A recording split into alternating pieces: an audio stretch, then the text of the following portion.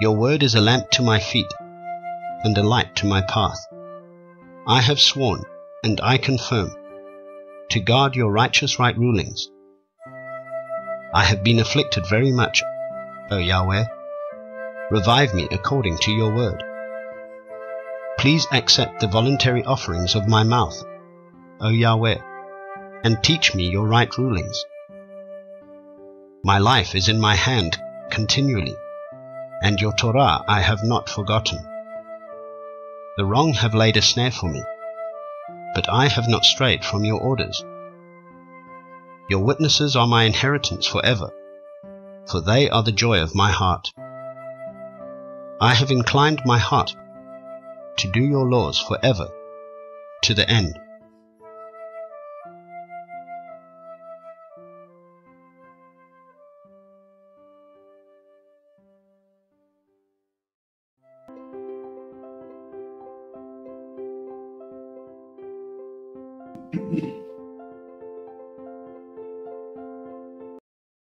Shabbat Shalom, everybody.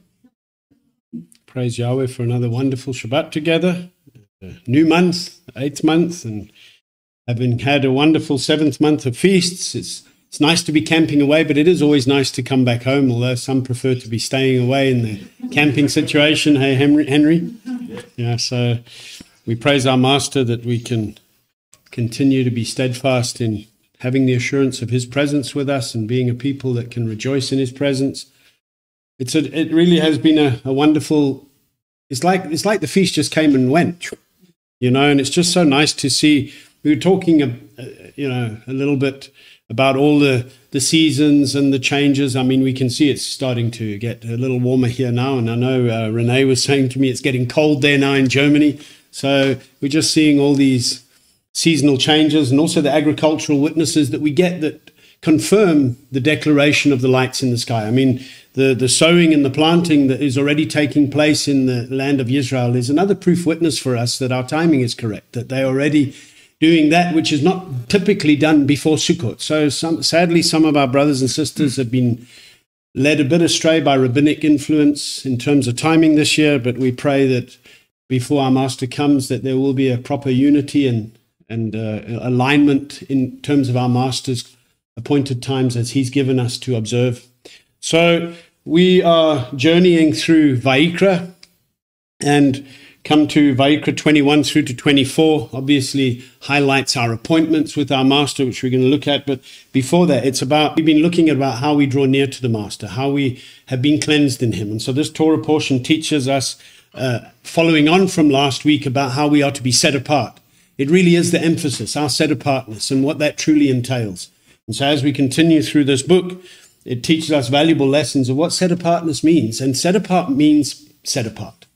There is no compromise. There's no room for mixing. There's no room for tolerance of evil and tolerance of corrupt ways. Set apart is set apart. And I think that's the emphasis that we continue coming from our camping back into our normal routine and into recognizing that there is no better way to live but to be set apart for our Master. So let's get into it. Carol's saying Shabbat Shalom, family. Jillian said earlier on, Shabbat Shalom. She wakes up, sets her alarm at 2 a.m. in the morning. Praise Yahweh for that. Awaken the dawn with praise. And Cheryl's saying, rejoice in Torah. It's a set apart word. Shabbat Shalom to all. So nice to see our family online with us. And so let's get straight into it. Ricardo's ready there with Wayyiqra 21. And Yahweh said to Moses, speak to the priests, the sons of Aaron, and say to them, no one is to be defiled for the dead among his people, except for his relatives who are nearest to him, for his mother, and for his father, and for his son, and for his daughter, and for his brother, and for his maiden sister who is near to him, who has had no husband. For her he is defiled. The leader does not defile himself among his people to profane himself. They do not make any bald places on their head, and they do not shave the corner of their beard, and they do not make a cutting in their flesh. They are set apart to their Elohim, and do not profane the name of their Elohim, for they bring the fire offerings of Yahweh, and the bread of their Elohim, and shall be set apart. They do not take a woman who is a whore, or defiled woman, and they do not take a woman put away from her husband, for he is set apart to his Elohim. And you shall set him apart, for he brings the bread of your Elohim, he is set apart to you. For I, Yahweh, setting you apart, am set apart. And when the daughter of any priest profanes herself by warring, she profanes her father. She is burnt with fire. And the high priest among his brothers, on whose head the anointing oil was poured, and who is ordained to wear the garments, does not unbind his head, nor tear his garments, nor come near any dead body, nor defile himself for his father or his mother, nor go out of the set-apart place, nor profane the set-apart place of his Elohim. For the sign of dedication of the anointing oil of his Elohim is upon him. I am Yahweh. And let him take a wife in her maidenhood, a widow, or one put away, or a defiled woman, or a whore. These he does not take, but a maiden of his own people he does take as a wife. And he does not profane his offspring among his people, for I am Yahweh, who sets him apart. And Yahweh spoke to Moses, saying, Speak to Aaron, saying, No man of their offspring throughout the generations who has any defect is to draw near to bring the bread of his Elohim.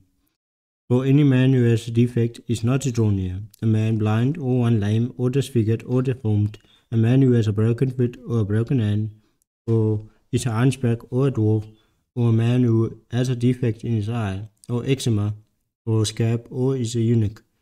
No man among the offspring of Aaron the priest, who has a defect, is to come near to bring the offerings made by fire to Yahweh. He has a defect, he does not come near to bring the bread of his Elohim. He does eat the bread of his Elohim, both the most set apart and the set apart. Only he does not go near the veil or approach the slaughter place, because he has a defect, lest he profanes my set apart places.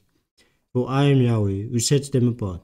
Thus Moses spoke to Aaron and his sons, and to all the children of Israel.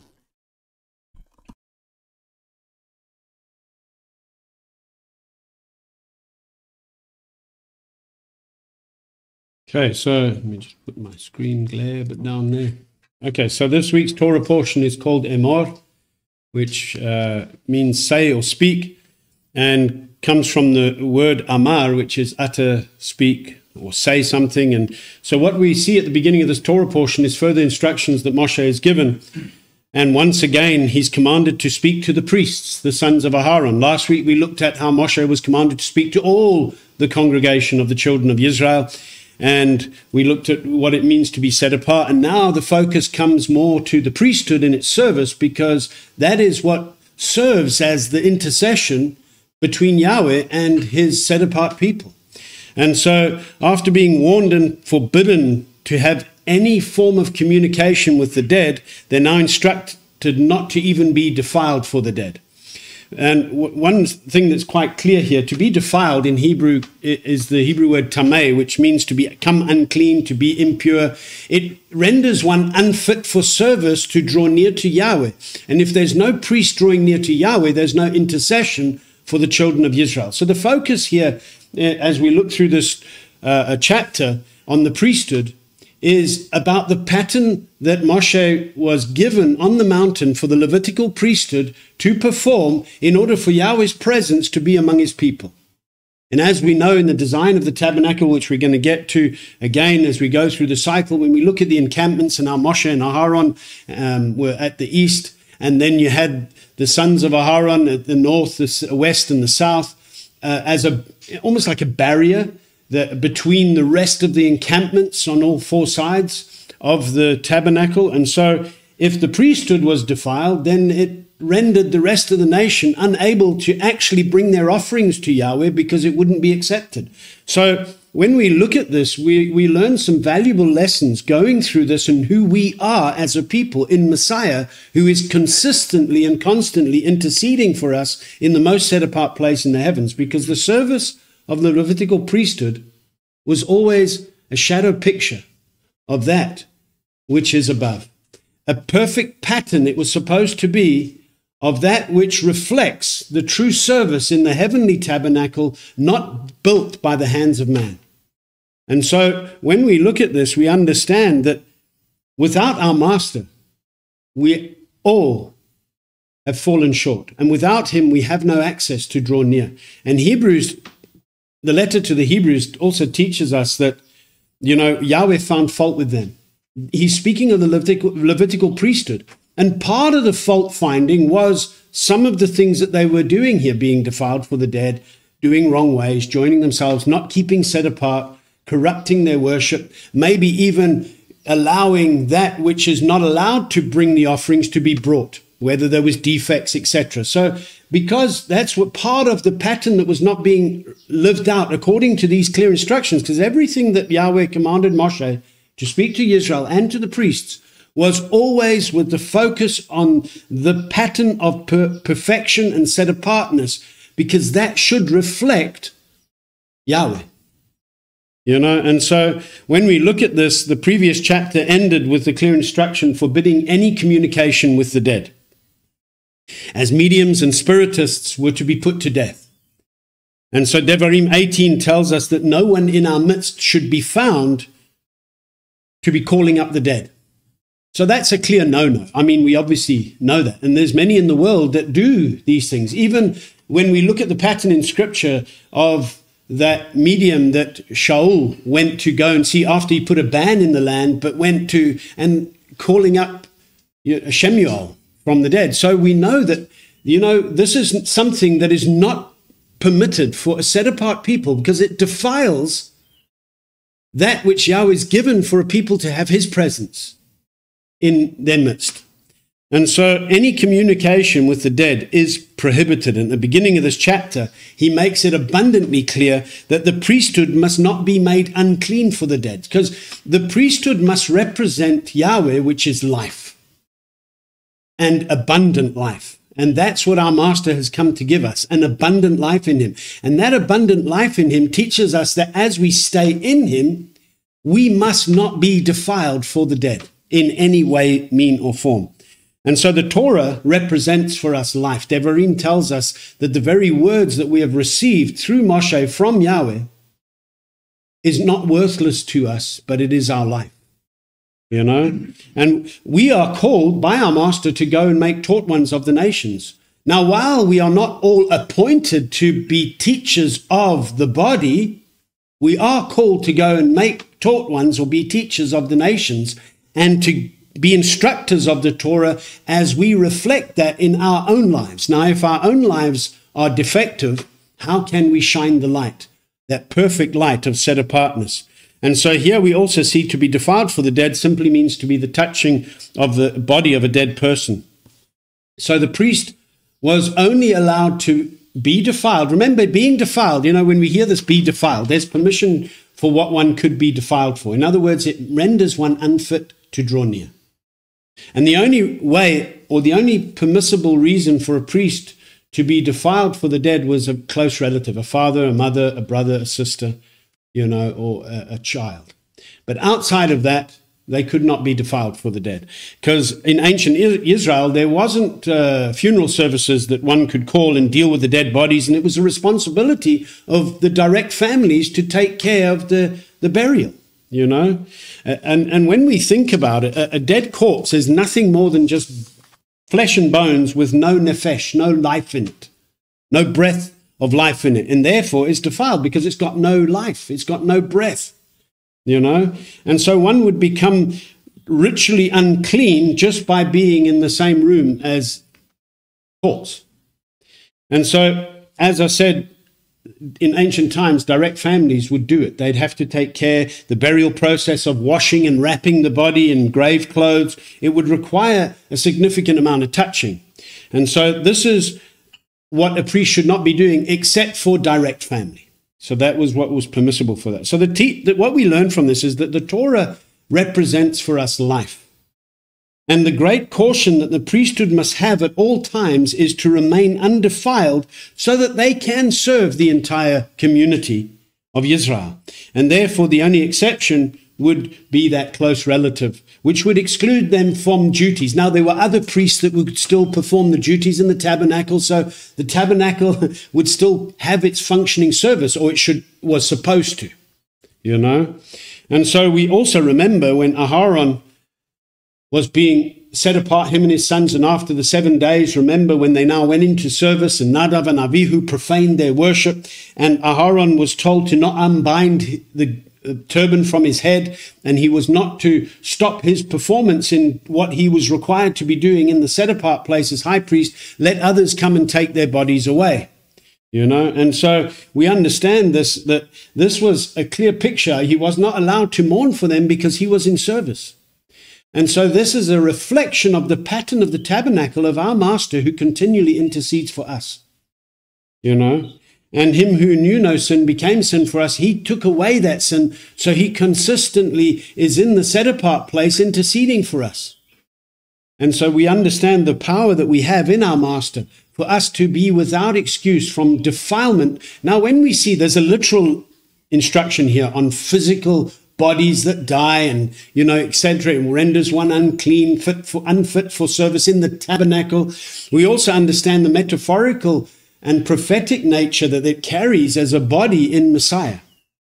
That we must guard ourselves from becoming defiled with the dead. Now, when we see that on a prophetic level, we also understand that those that aren't walking in the Torah have no life in themselves. So in many ways, it's like the walking dead. So we are not to align or join ourselves with dead works, because our Master has redeemed us from dead works in order to serve the living Elohim. And therefore, we should not get defiled by touching or engaging with that does not represent life.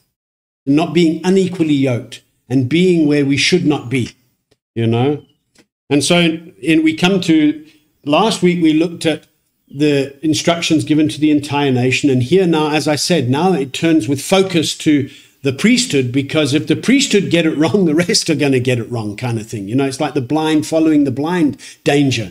And so verses 4-5 further stipulates that a leader must not defile himself among his people to profane himself, not cut any bald spots on their head, not to shave the corners of their beards, nor cut themselves. Now, as we know, this was part of ritual practices for mourning for the dead by what the nations were doing. But we looked last week at the whole beard and the cutting and the tattoos. But now it's coming here with a clear witness of what the leader shouldn't be doing in terms of in the mourning for the dead. So here we see, last week we were looking at entire nation. This week we're looking at that which defiles one for the dead. Did you want to share something? No? And so to profane something means to treat it as common, or to defile, or to wound, or to kill, and to treat it with abuse, irreverence, or contempt. And isn't that what most people are doing today? They're profaning worship unto Yahweh, just as Nadav and Avihu brought strange fire. They brought profaned fire, you know. Jillian is saying, yeah, at every funeral I always hear people saying, I will miss you. You know, well, I don't know who they're talking to, but we certainly do miss those that have passed. But we also understand that some of the customary things that are centered around the way the world does funerals is not necessarily a scriptural thing. There's nothing wrong in having a remembrance of those loved that have fallen asleep, and with the hope that we will see them when we are all changed in a twinkling of an eye or awoken in the first resurrection. But certainly to be speaking to them, or to, you know, there's this thing that people do. They think that their loved ones are watching from heaven, or, you know, when you die, you sleep.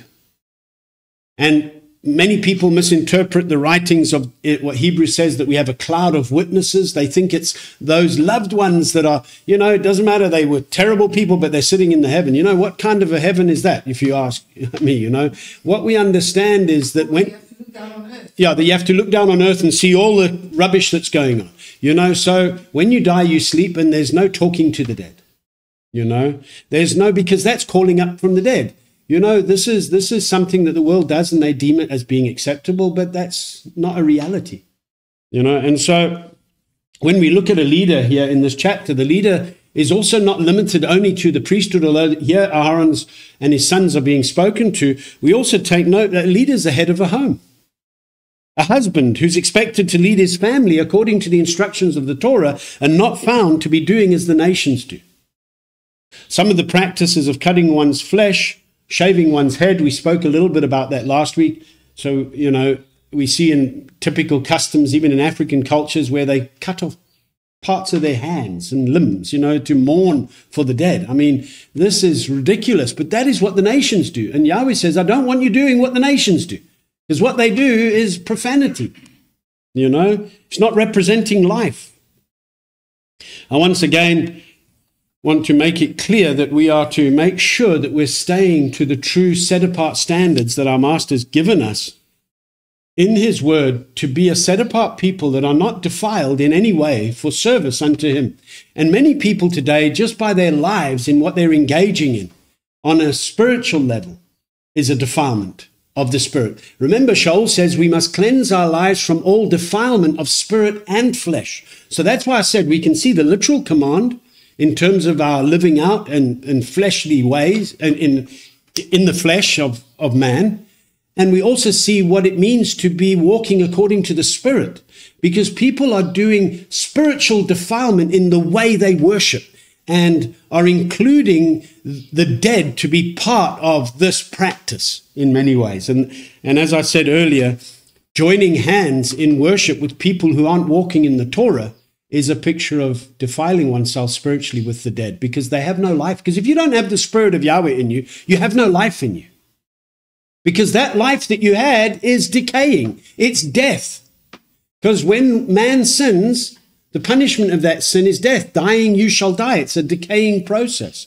So we have to understand how serious Yahweh is about us retaining life. Because when we get immersed in the name of Yahushua, we die to the old, we're resurrected in the resurrection power and life of our Master. We have a renewal taking place. We have a recovery of breath, and we are to breathe in the fear of Yahweh so that we guard our set-apartness and not touch that which is unclean, so that we have the assurance that he will receive us. If we are engaging in dead matters, we risk being rejected by him rather than being accepted by him, you know. And so I don't know if we need to touch more on set apart. Last week we looked at Kedoshim, so I don't really need to touch more on that. It should still be fresh in our minds. But verse 7 speaks of how marriage should be held in the highest regard, especially for the priesthood. A priest was not allowed to marry a whore or a woman who was defiled or one who had been put away by her husband. And marriage is a picture of a union between Yahweh as creator and his chosen bride as the created. You know, this is the mystery that Shaul speaks of, or the secret, the mysterion in Greek, you know. And every single marriage has the ability, or should have the ability, to represent the true marriage between a creator and his created. You know, and so when we see this call for the priest should not be joined or in marriage to a whore, the Hebrew word for whore is zanah, which means to be a harlot, commit fornication, adulteress, prostitute, unfaithful, untrustworthy. And this is a very clear call for all true set-apart believers as a body of Messiah to not be joined to a whore. While this is a literal command, we also see the clear metaphor of not being joined to following the luring ways of a sinful world and be corrupted by the wicked temptation of the whore that is spoken of in Chazon. You know, Mishlei 23 verse 27 says, "For a whore is a deep pit, and a strange woman a narrow well." Verse 29 verse 3 says, "He who loves wisdom gladdens his father, but a companion of whores destroys wealth." You know, when you join yourself to that which is adulterous in terms of spiritual matters, which is unfaithful or lacking belief, because without belief, no one can see the Master. And we know that those in the wilderness that did not enter into the promised land, it was because of unbelief, because they didn't obey. So disobedience is coupled with the idea of unbelief, where belief is coupled with obedience to his Torah. So when you join yourself or are a companion of whores, those that lack belief because they don't obey, you're destroying wealth. And the richest thing we can be is to know Yeshua Messiah, because he's given us all that we need for life and reverence. So when we are a companion, which means it's more than just a passing by. You know, we are going to deal with people in this world because we're to be a light to the nations. But a companion speaks of interaction. It speaks of doing more than just being a light to them and showing them how they should walk. It's engaging with them in what they do. And a companion with those that don't align themselves with the truth destroys the wealth of the word that's in you. That redemption that we receive is worth far more than gold and silver and rubies. But we can quickly get destroyed when you are a companion of whoring, or for those who whore. And corrupt company, or evil company corrupts good character. Tehillah 73 verse 27 says, "For look, those who are far from you perish. You shall cut off all those who go whoring away from you." So recognizing that we are to be a faithful, trustworthy body of Messiah, we recognize as a bride unto our master, we must remind ourselves who we've been joined to by his blood, and therefore live appropriately and according to the way we are called to, and that is to be set apart. You know, a wife of a priest is also in part of the instructions that Shaul gives to Timotheus, is to be reverent, not false accusers, sober and trustworthy in every way. Again, part of the pattern of how we are to be that capable wife that Mishle 31 gives us as an acrostic poem of the set-apart bride of our Creator. Hosea was told to do the very exact opposite. The very exact, does that sound right? You know, of this command. Now remember, Hosea was a herdsman from Tekoa. He wasn't a priest. But Yahweh took him because the priesthood was defiled. And he called Hosea to be a prophet. You know, and he says, I'm talking about Amos. Sorry, let me get my bearings right. Amos was a herdsman from Tekoa. Sorry about that. Let me retract. Hosea was called to go and marry a whore. So he was told to do the opposite to what we see being instructed here, but not taking a whore as a wife. Now, why? Because he was a witness. You know, Yahweh used his prophets to witness the depravity of their... I mean, Yechezkel was told to pull out his beard and to burn half of it. He was told to lie on his side. He was told to make a siege against Jerusalem. And, you know, to do these witnesses, make a hole in the wall, crawl through it with his baggage, you know, and somebody should ask what you're doing, and nobody asked. You know, so he'd have to... Then a lot of his prophets had to... Yeshayahu had to have his, you know, his pants... or his garments a bit torn, so, you know, he could see, you know, it's almost like could see his buttocks for a couple of years walking around because it was to their shame. You know, Hosea was told to go marry a whore because this would show how serious the spiritual condition of Israel was in. It's only by the blood of Messiah that can cleanse all our unrighteousness. And so by his blood, he's cleansed for himself a bride that was defiled, because we've all sinned and fallen short of the esteem of Yahweh, because through the one man, all men have sinned. And only those who have been washed in our Master's blood through immersion in water, not by the cutting off of the foreskin or anything else, but through immersion in his name, that's when a bride can be added to as she grows by those calling on the Master and being raised from death to life through his resurrection power and the cleansing that he brings through his one-time sacrifice for all who call upon him and are washed through water to receive that cleansing and receive the deposit of the set-apart spirit, giving us entrance to actually eat of the Pesach meal, in many ways representing the set-apart bread that we are now permitted to eat because of our Master who has no defect. You know? What we also realize and can learn from this is that, you know, often people, when they look at this and they think, okay, but are we allowed to marry someone who has defiled themselves before marriage? Now, what we must take note is that a person's past does not, if being cleansed in the Master, it does not, the old is gone. So when one comes, what we are saying is don't go and join yourself to somebody as a believer with an unbeliever. But if there is an unbeliever that becomes a believer, what they did in unbelief is forgotten, it's washed, it's moved away. They are now new in Messiah. And therefore is permissible to be joined in marriage as a new convert in many ways. Does that make sense? You know? What we do take note of is that Yahweh takes marriage seriously. It's that mystery that the whole scripture is all about, from beginning to end. It's about a husband and a bride waiting to be together forever, and the necessary preparation that has been made for that to happen. That, in a nutshell, is the good news. Because man was separated from his Creator because of sin. And the destruction of that sin made it impossible for a Creator to dwell with his created in the perfection of set-apartness, and therefore he had to redeem a corrupted man back to himself by the perfect witness and the perfect sacrifice of his own life in the form of flesh, but knowing no corruption. That is the good news. And he did it all because he loves us. And he did it all because of the institution of marriage that was always a reflection of his desire to be with his creation forever.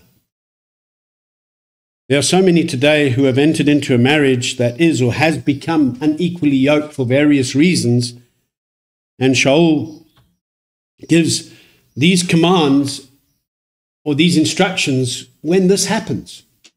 In 1 Corinthians chapter 7, it says, "To the married I command." Now remember, Shaul was going out to the nations. So when people were receiving this good news, some people were already married in the state that they were in before that anyone knew the good news.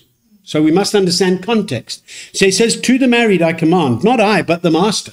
A wife shall not separate from a husband." Because what he's saying here, okay, now you've got the good news. It doesn't mean now you've got license to just say it was null and void. That's what he's saying. He says, "But if she is indeed separated, let her remain unmarried or be restored to favor with her husband, and let her husband not send away a wife. And to the rest I say, not the master. If any brother has an unbelieving wife, and she thinks well to live with him, let him not send her away. And a woman who has an unbelieving husband, and he thinks well to live with her, let her not send him away. For the unbelieving husband has been set apart in the wife, and the unbelieving wife has been set apart in the husband. Otherwise your children would be unclean, but now they are set apart. And if the unbelieving one separates, let him separate himself. A brother or sister has not been enslaved in such matters, but Elohim has called us to peace. For how do you know, O wife, whether you shall save your husband? Or how do you know, O husband, whether you shall save your wife?" These are rhetorical questions. You can't save your husband and wife. But what he is saying is that when it says the wife is separated from the husband, what it's saying is it doesn't mean the unbeliever is set apart. It's in the construct of the home that the believing one brings Yahweh's presence to cover the children, that they can learn the right ways to live, and that the children are not defiled but are set apart. It doesn't mean that there's license to continue in, unset apartness or defilement or profanity. But what he is saying here, this isn't a license that, oh no, now I've come to belief, my husband or my wife hasn't come to the belief, so now kick them out. He's saying, no. You don't know. First of all, you can't say, but your witness should be there in the home. Now, if the unbeliever wants to separate themselves, then let them go. But we're called to live at peace. Did you want to share something? You have situations where people tend to want to blame the unbeliever for what's happening in the house. Yes. So if you live a set apart life, Yahweh can bless your house in spite of the unbeliever living there. So that you don't have to live under the curses that person's actions might bring. Yeah. I think that's what that means, is to how, you set apart. Yes. In that sense, that Yahweh looks to the believer's life. Yes. But I mean, that's why it is difficult, because if you are unequally yoked, Yahweh does discipline the other person, and it will affect you. I mean, we all get affected by other people's choices who we are connected to in our lives. Yes. No, it is true. And I think what Shaul was basically saying, he said, look, when you come to the belief and you're not married, don't go and find one who's not in the belief. That's obvious. But when a family who is already married has children, now somebody comes to belief, whether the husband or the wife, that's what Shaul is addressing. He says, no, it's not, don't go and now break up the home. For the sake of the one that's confessed the master, he will still bring his shalom into that home. And there doesn't need to be war. Do your best to live at peace. But don't compromise is the clear witness. Now, through one not compromising, it might cause the unbelieving one to say, I want to leave. Well, then let them leave. That's what Shaul is teaching here. there's warnings here again about the whoring of a daughter of a priest is when she's defiled. And again, this is about children. So here we see Shaul is teaching Torah in many ways about the household and how we retain shalom in the household, you know.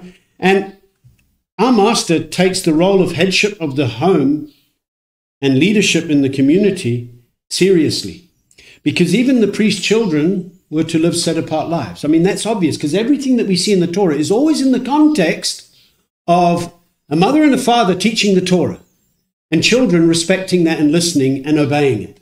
Always in the context of that.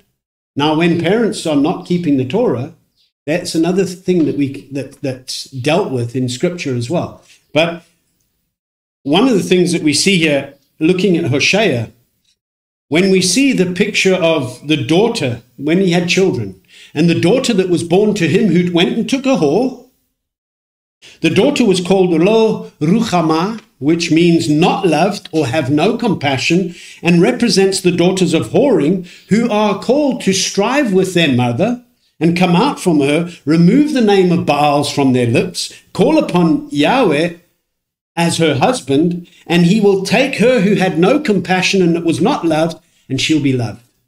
Because the book of Hosea is literally a parable and a prophetic parable lived out through his life as a witness to Ephraim. Israel, who was divorced and because of whoring and scattered through the nations, yet Yahweh saying, the one who I've shown no compassion to, I will have compassion upon, because that's why he came, for the lost sheep of the house of Israel, in order to die for her and be raised in order to take her back unto himself, the one who was not loved, to be the beloved.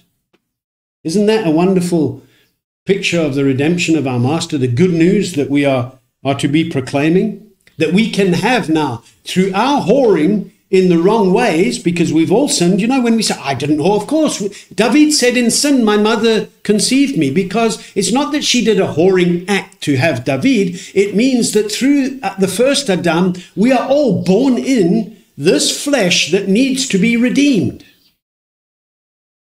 And so when we see this good news that Hosea proclaims, one among many things, go read the entire book, because you need to read it in a session to get the fullness of it, is that what has Ephraim to do with idols? It's a rhetorical question. You should be done with it. You should be done with idol worship. You should be done with whoring, because our Master's provided a way for we who were once not a people of Elohim and without him in this world, Shaul tells us this in Ephesians, but have now been brought near by his blood. We who were once the unloved because of whoring are now loved in order to be properly set apart and no longer whore and profane our lives to the one who called us out of darkness, you know. And so Aaron was also commanded, the high priest was ordained to wear garments. The anointing oil was poured on his head. He was not allowed to unbind his head or tear his garments.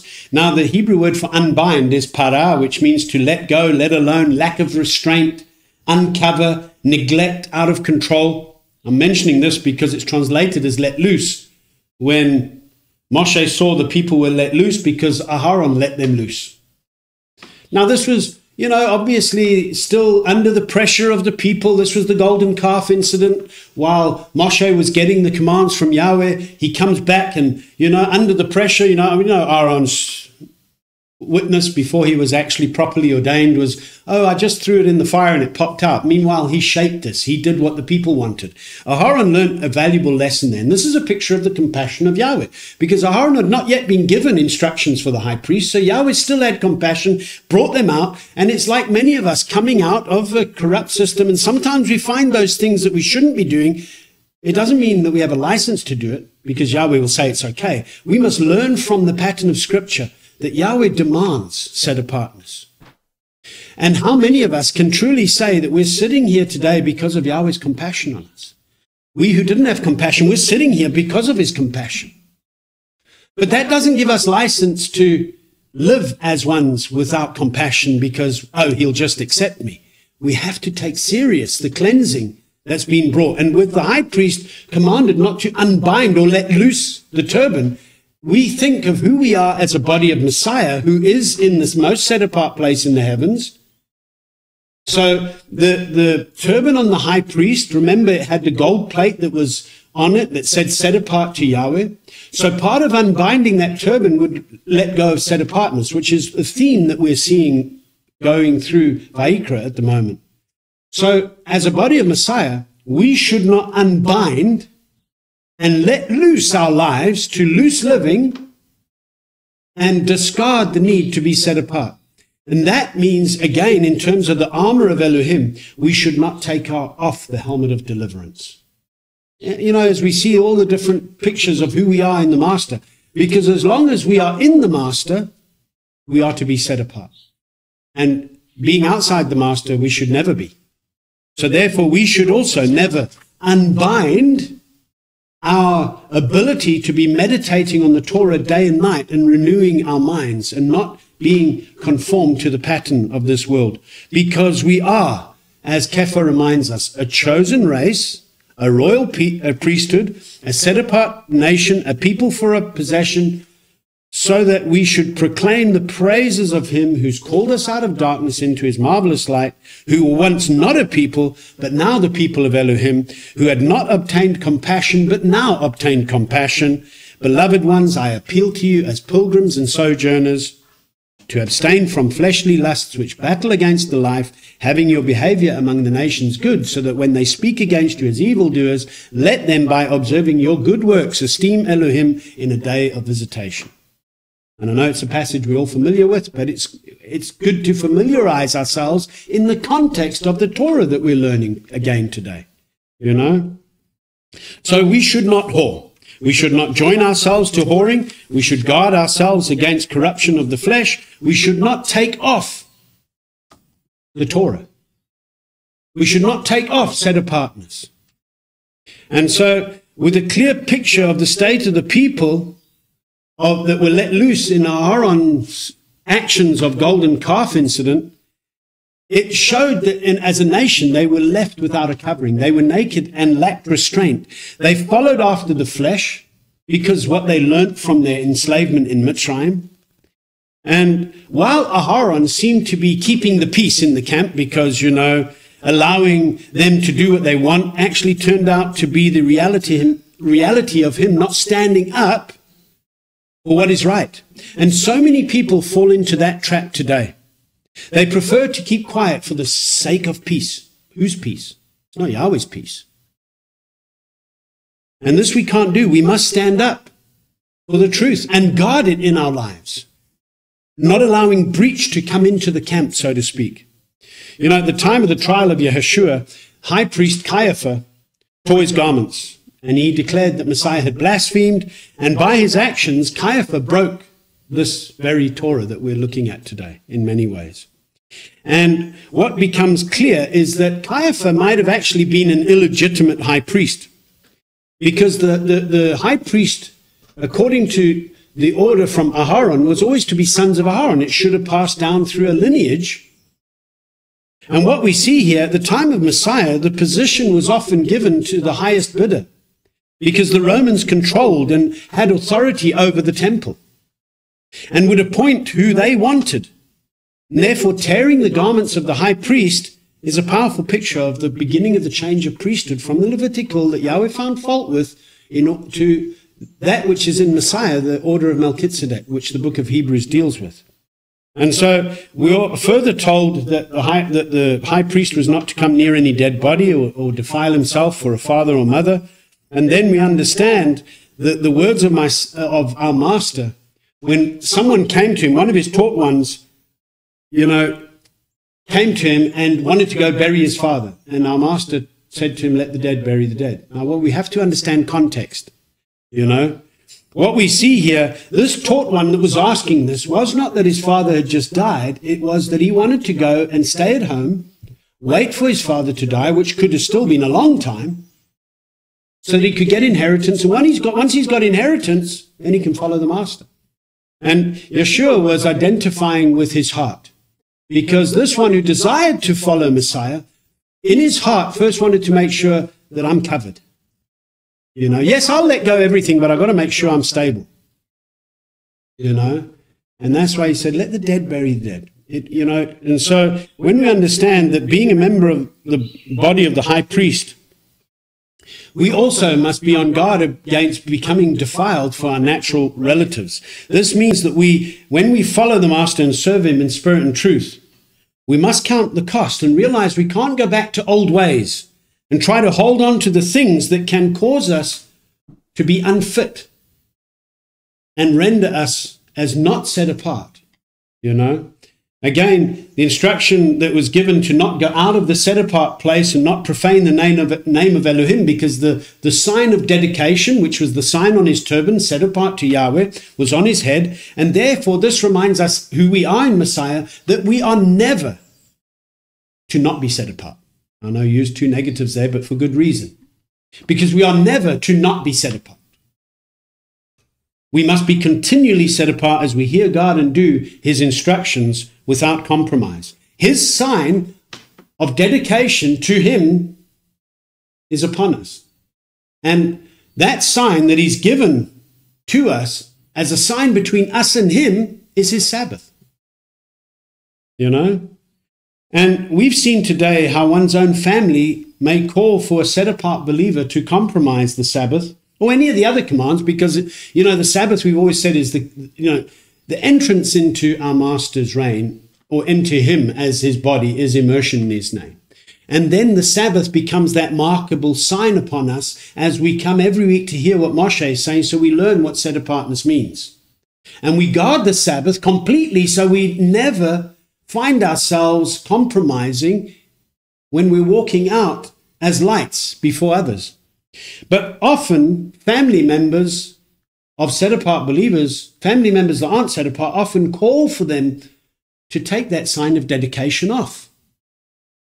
You know, by breaking the Sabbath for a family event or a crisis, or in doing so, they call for the set-apart ones to take off that dedicated sign that marks them as set apart and suddenly become common.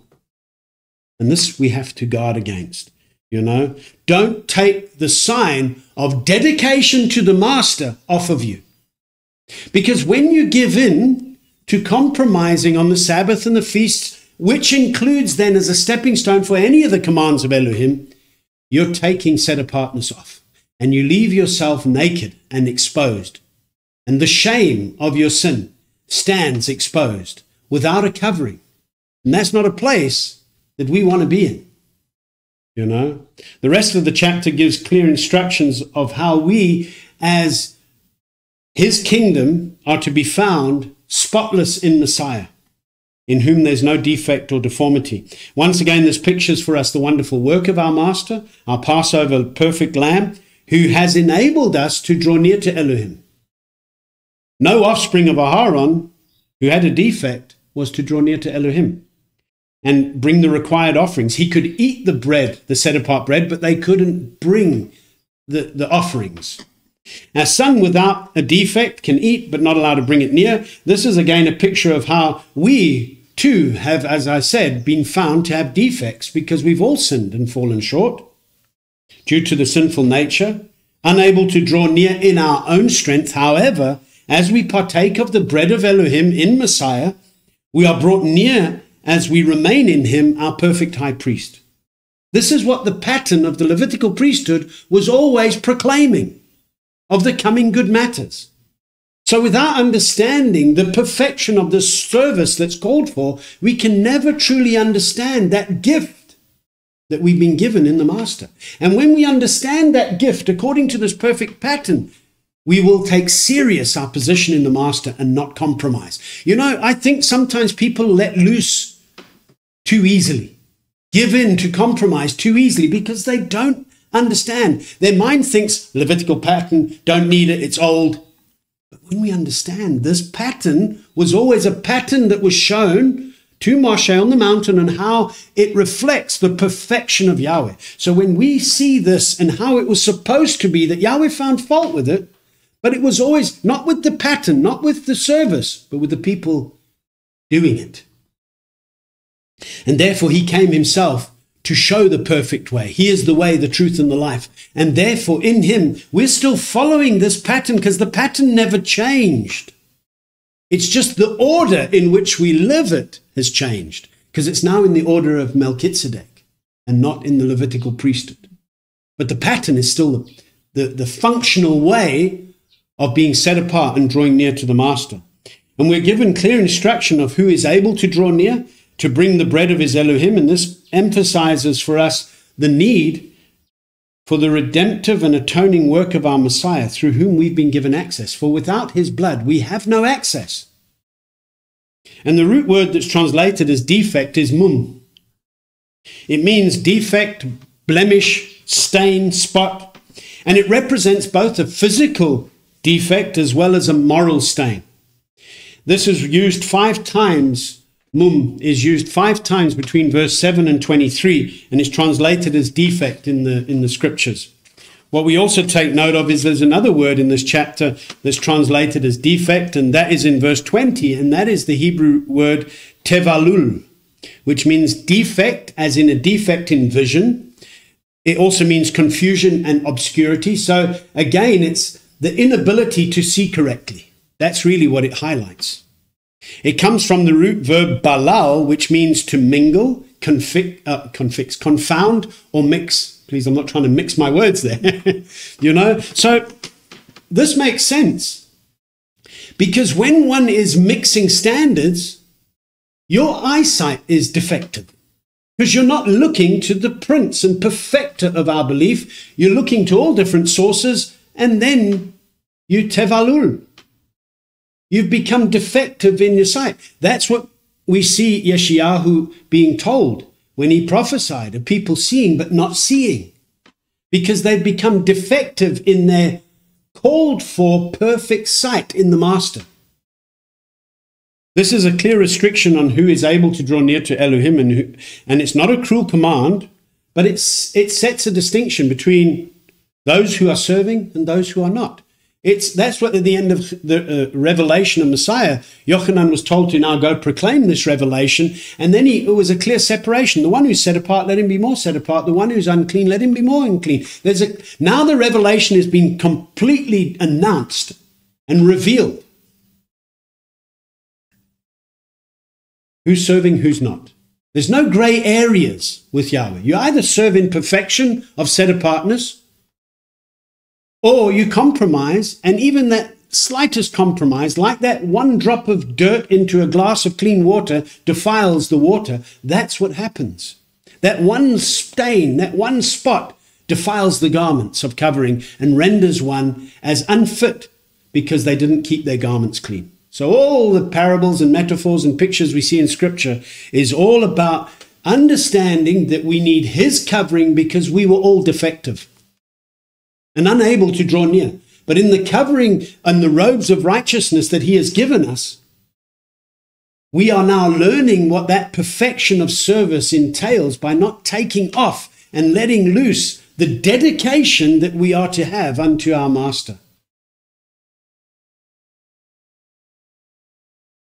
Verse 18 to 20 expands on what is considered as a defect, and we're told that no blind, lame, disfigured, deformed may draw near. Even if a man had a broken foot or hand, he was not permitted to draw near. Now you must understand, if somebody had a broken hand or broken foot on a practical level, and they're trying to bring an offering near, they're restricted. So that doesn't reflect perfection. So that's why it sounds cruel, but it's always to reflect what we have in the Master. It's not cruel. You see, when Israel were defective in their worship, and Yahweh made clear the standard, they said Yahweh's unfair. But Yahweh says, is it he that's unfair? Isn't they who are unfair when they are breaking worship? In other words, becoming deformed in the pattern and trying to render unto Yahweh in a deformed way. It's not acceptable. So everything that Yahweh gives us is always about the perfection of set apartness, right down to the smallest detail, teaching us that in Messiah we have no license to be defective. Did you want to share something? Also, if you do have an impediment, yes, it would make the job more difficult. Yes. So I don't see it as cruel. I also see it as that person doesn't have to feel forced now to perform a task that would be more difficult. Yeah. But they still can eat of the set-apart bread. You know? And so one of the things that we see here, the Hebrew word that's translated as blind, iver, and the word lame is pesiach, comes from pasach, which means to limp or hesitate. And it's from this root word that we get pasach, to limp or hesitate or leap, that we get the word pesach, which passes over. So if you think it limps but also leap, then you understand the picture of Passover. So our master becomes our Passover lamb, because in his blood, the perfect lamb who takes away the sins of the world has passed over our defects and covered us who have partaken in him. And those that are not in him, he's not going to pass over, he's going to pass through. He's going to destroy. And so our master makes it clear what the standard of set-apartness is. The Hebrew word for disfigured is haram, and for deformed is sarah, which means to extend, stretch, overgrown, or be deformed. And we know that there are some tribal traditions today that stretch the neck of women with iron bands or wire bands as a form of worship and identity. And it's clearly prohibited in Scripture, because this would render one as not able to draw near. So there's all these cultural worship things that are done, which renders one, according to the pattern, very clearly no, you don't do what the nations do. So all of this about this being deformed, because people are born deformed, but then there's some worship practices out there that are physically deforming themselves as a product of their incorrupt worship to whatever they're worshipping, or their corrupt worship, to whatever they're worshipping. And so one of the things that we understand is the Greek word that's translated as defect is momos. And remember we said mum, now the Greek, obviously from that, but making it masculine, momos. It means blemish, disgrace, insult of, it highlights a disgrace to society. And even in the Greek text, to have a defect would be shunned in many ways, you know. And the word is only used once in the renewed writings when speaking of a term that's used in the concrete sense of false teachers. So while we're saying that the ones with defect couldn't draw near, but they could eat of the bread, when we look at this word, we see what Kepha's warning us against. Because if a teacher is defective, how are the learners going to be? You know, it's like the blind leading the blind, the defective leading the defective, so to speak. And so what we are seeing here, these false teachers, we see in 2 Peter or Kepha chapter 2, it says, speaking of these false teachers that he warns us against, he says, these like natural unreasoning beasts, having been born to be caught and destroyed, blaspheme that which they do not know, shall be destroyed in their destruction, being about to receive the wages of unrighteousness, deeming indulgence in the day of pleasure, spots and blemishes, momos, reveling in their own deceptions while they feast with you. Wow. Now this was written to believers. And he was saying, watch out for those dogs. Watch out for those mutilators of the flesh, as Shoal says. Watch out for those who are reveling in their own deceptions. And so we understand here that our master came to give us a way. But here's a wonderful thing as well. When our master came, we see a powerful witness here. He came healing the lame and the blind. He was revealing to the crowds that he is the Savior and Elohim that Scripture prophesied of. Blind receive sight, lame walk, lepers are cleansed, deaf hear, dead are raised up, and poor are brought the good news. This is what Messiah told the taught ones of Yochanan to go report to him in prison what they saw, so that Yochanan could be comforted as the one that prepared the way. Here he is, the Lamb that takes away the sins of the world. And so when he came, with him coming to heal the lame and the blind, this is a wonderful thing, that would anyone who believed in him could be strengthened and filled with great shalom, because now there's access to draw near to Elohim in him. And here, those that have anxious heart are told to be strong, because the recompense of Elohim is with us. And with vengeance, he's coming to save us. And so when we understand what we have in the Master and how we are to draw near to him in complete set-apartness and truth, we've looked at the beginning of Wayyiqra, all the offerings and what it represents. We've seen what it means to draw near. We have, by the blood of Messiah, our ability to draw near to the throne of favor in our time of need. But we understand as we go through Wayyiqra, this is not a lawless license to just come to Elohim and demand what we want, which is what many people do. We often think people that aren't even religious and then they offer up prayers. Who are you praying to? Isn't it you seem to want to pray when you want something? And our Master makes it very clear that to the wrong, he says, why do you even recite my laws and take my name on your lips? I don't hear you. But we are given the assurance in the renewed writings that Yahweh knows those who are his, and he hears the prayer of the righteous. So those that are receiving their wages of unrighteousness, in other words, they're disregarding the word, Yahweh doesn't hear them. And so one of the things that we take note of this chapter is it highlights complete set-apartness. It highlights the role of the priesthood, and more specifically the role of the high priest, which we are in Messiah, and therefore teaches us the pattern that we still maintain is that despite our insufficiencies in the flesh, he has come and equipped us to partake of him by eating of his body, that is Pesach meal, and by doing so we can partake of the set-apart matters. And as we're clothed in Messiah, let's never take Messiah off. Because when we take Messiah off and try and do it in our own strength, we are rendered as unworthy to be drawing near. And so we can only draw near by the clear standard of perfection of set-apartness that our Master has given us, clothed us in the righteousness that he's put upon us, and therefore we celebrate the fact that we can actually draw near and not be defiled, because he's cleansed our conscience from dead works, and he's cleansed us from all defilement of the flesh and spirit, so that when we understand we must cleanse ourselves, we use the word to make sure that we are not picking up the spots and stains and blemishes of corruption of flesh and spirit. Any thoughts on this chapter? Gillian is asking, how should parents deal with a rebellious 18-year-old in the home that can't afford to move out? Well, 18 years old, they're already of an age. We'll get to that part in, I think it's in Bamidbar somewhere, I can't exactly remember where it talks about a wayward son. Do what you say.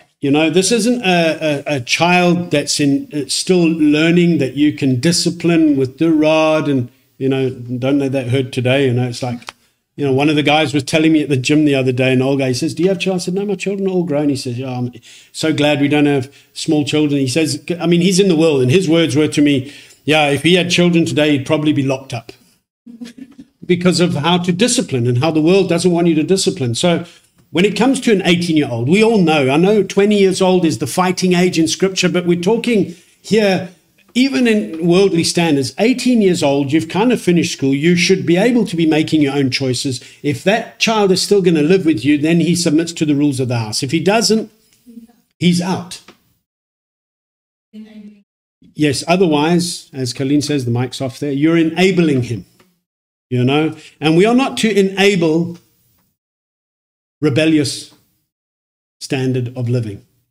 Guard the shalom in our home. If he doesn't want to submit to Yahweh's standards that are lived out in the home, then he has no place in that home. It's a reflection of Yahweh saying, I don't know you, out you go into the darkness where there's weeping and gnashing of teeth. So in other words, if he doesn't want to live in the light of Yahweh's presence, then he must go out into the thick, darkened world where there is a lot of weeping and gnashing of teeth.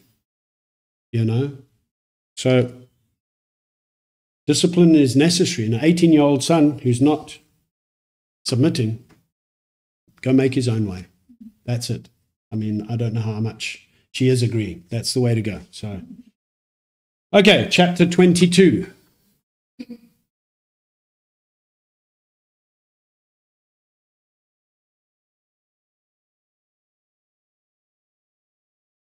And Yahweh spoke to Moshe, saying, Speak to Aaron and his sons, that they separate themselves from the set-apart offerings of the children of Israel, and that they do not profane my set-apart name in what they set apart to me. I am Yahweh. Say to them, Any man of all your offspring throughout your generations who draws near to the set-apart offering, who draws near the set-apart offerings which the children of Israel set apart to Yahweh, while he has uncleanness upon him, that being shall be cut off from before me. I am Yahweh.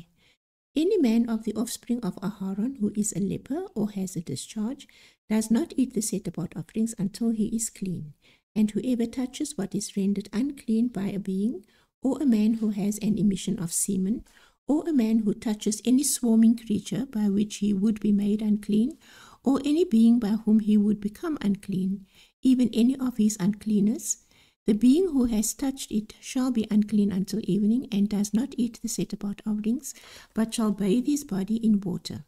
And when the sun goes down, he shall be clean, and afterward eat the set-apart offerings, because it is his food. He does not eat that which dies, or is torn by beasts, becoming unclean by it. I am Yahweh. And you shall guard my charge, lest they bear sin for it, and die thereby when they profane it. I, Yahweh, set them apart. And no stranger eats the set-apart offering. A sojourner with a priest, or a hired servant, does not eat the set-apart offering.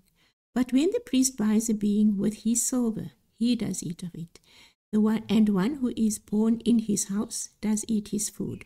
And when a priest's daughter is married to a stranger, she does not eat of the set-apart offerings. But when a priest's daughter is a widow or put away and has no child and has returned to her father's house, as in her youth, she does eat her father's food, but no stranger eats of it. And when a man eats the set-apart offering by mistake, then he shall give a set-apart offering to the priest and add 1/5 to it. And let the priests not profane the set-apart offerings of the children of Israel, which they lift up to Yahweh, or allow them to bear the crookedness of trespass when they eat their set-apart offerings, for I am Yahweh who sets them apart. And Yahweh spoke to Moshe, saying, Speak to Aaron and his sons, and to all the children of Israel, and say to them, Any man of the house of Israel, or of the strangers in Israel, who brings his offering for any of his vows, or for any of his voluntary offerings, which they bring to Yahweh as an ascending offering, for your acceptance, is a male, a perfect one from the cattle, from the sheep, or from the goats. Whatever has a defect you do not bring, for it is not acceptable for you. And when a man brings a slaughtering of peace offerings to Yahweh to complete a vow, or a voluntary offering from the cattle or the sheep, it is to be perfect, to be accepted. Let there be no defect in it. Those blind, or broken, or cut, or having an ulcer, or eczema, or scabs, you do not bring to Yahweh, nor make an offering by fire of them on the slaughter place to Yahweh. As for a bull or a lamb that has any limb deformed or dwarfed, you do prepare as a voluntary offering, but for a vow it is not accepted. Do not bring to Yahweh what is bruised, or crushed, or torn, or cut, nor do it in your land. And from a son of a stranger's hand you do not bring any of these as the bread of your Elohim, for their corruption is in them, and defects are in them, they are not acceptable for you. And Yahweh spoke to Moshe, saying, When a bull or a sheep or a goat is born, it shall be 7 days with its mother, and from the 8th day and thereafter it is acceptable as an offering made by fire to Yahweh. But do not slay a cow or a sheep and its young on the same day. And when you slaughter a slaughtering of thanksgiving to Yahweh, slaughter it for your acceptance.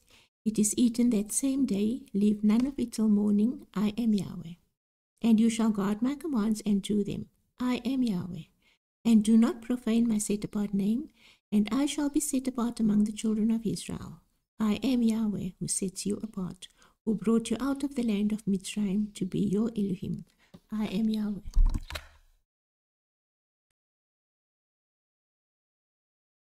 Okay, so this chapter further emphasizes the need for the priesthood to be completely set apart and not profane the name of Yahweh by treating the set-apart matters of Elohim as common.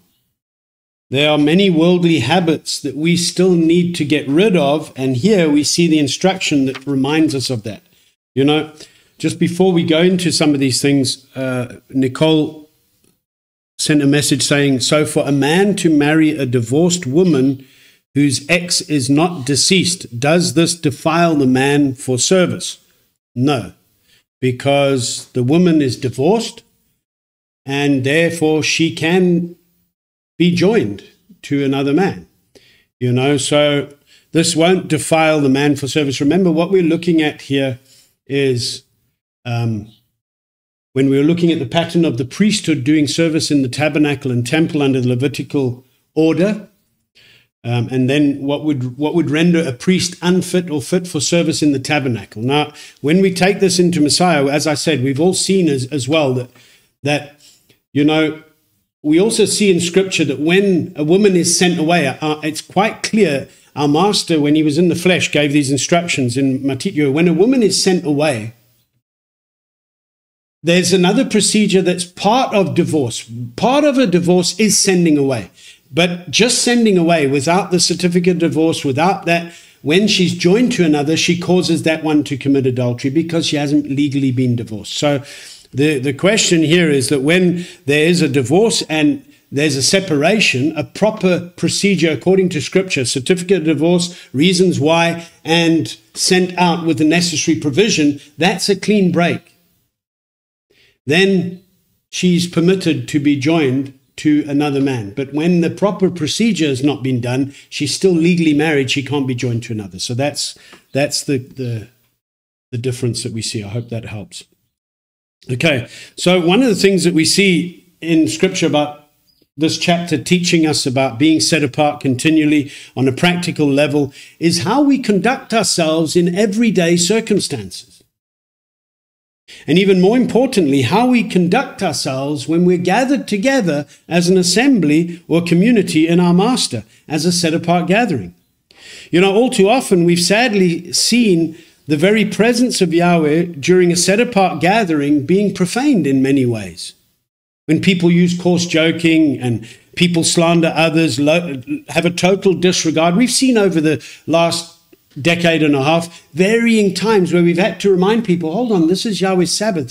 Firstly, that kind of thing shouldn't be done outside of Sabbath either. But how about when people are gathering, speaking about things that are actually very worldly and really not bringing and adhering to that reverent set-apartness that our Master's presence brings to us through his proper Sabbath keeping. And so in regarding to these instructions with true set-apartness, we must make a concerted effort to pull our lives out of all those circumstances or events that many might consider as normal, as we recognize that having been in exile for so long, we picked up nation-like habits, if you want to call it that. And through the patterns that we desperately need to overcome, we picked up a lot of those things that we have to throw off. We must, if we are not careful, we may end up defiling ourselves and the set-apartness that we're called to and called to uphold. And the Sabbath is the very first major change that a new set-apart life begins to live out. The others in the world might consider very strange. Yet we have to guard our set-apart lifestyle and must not be compromised in the least, because we are to delight ourselves in the Shabbat. We should call it a delight. We should delight ourselves in it. It shouldn't be, do we have to do this again? When will it be over? That's what they were doing in Israel. Can this thing get over? Because we want to get about our business. And so many people today still have that mindset. They come into Yahweh's presence and they fall asleep, not listening to the instructions. And as soon as Sabbath's over, it's like they've got a new burst of life. They're ready to run the race of whatever race they're running. That's compromising the delight of Yahweh's Sabbath. And that's what we must be on guard against. What we learn from these passages is walking in the fear of Yahweh. And when people come and they just switch off on the Shabbat because the world's been too rough for them, but they can't wait to get back out and fight the world, but sleep their way right through the Shabbat and not concentrate and be active in engaging in the delighting of his day that sets us apart. When people do that, it shows that they don't have the fear of Yahweh. You know, because they're treating the set apart matters of Yahweh as common. And they're treating the common matters as actually more important to them. You know, so when we are set apart, which we should always be, we should not be found to engage in what is not set apart. I mean, that's obvious. These instructions remind us that we are to be constantly aware of who we are, where we find ourselves, and be sure that we're not touching, as in engaging in, the things that can render us unclean and unable to serve as the body of Messiah. You know, our high priest and king. We praise our master. We have him as our intercessor, who consistently is interceding for us day and night. So when we do find ourselves having fallen, we can run to him, confess, and be cleansed. This doesn't give us a license to keep falling. But we thank our master that as we're growing in the knowledge of set apartness, and as the things of this world are being brought to the surface, the dross must get off. You know, it's like through the trials and the pressures that we face, these things come to surface. It's up to us to scrape it off or throw it off and ask our master to cleanse us and wash us through his word. You know, this chapter also pictures for us the work of our master as the Passover lamb, of which no stranger may eat of unless the priest buys the being with silver. That is another proof text that unless you've been immersed in the master and have been bought at a price, you have no right to be partaking of the Passover meal. That's what Kepha reminds us of, those that are feasting with you. They have no right, they're defiled. Our master bought us with silver. Silver is a picture of redemption in Scripture. He paid the price for our redemption. We are no longer foreigners to the covenants of promise, no longer strangers and without Elohim, but now we've been brought near by his blood.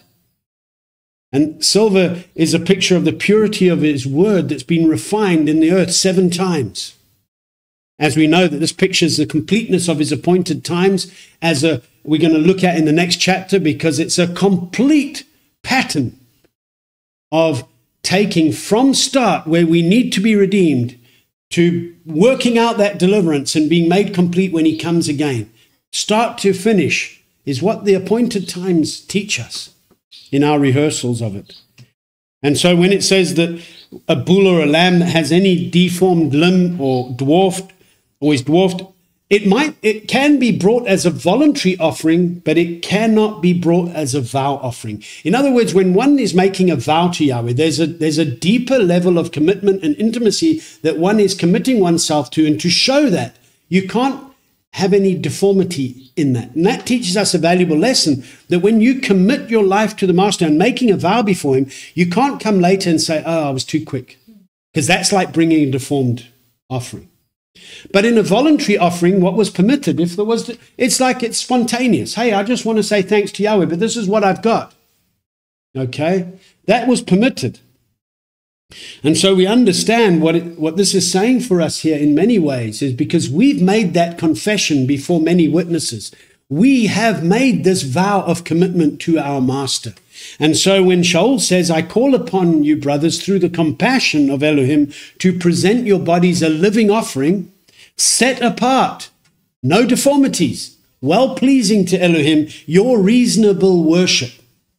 So when we are giving our lives as that daily living offering, it must be done in perfection of set apartness.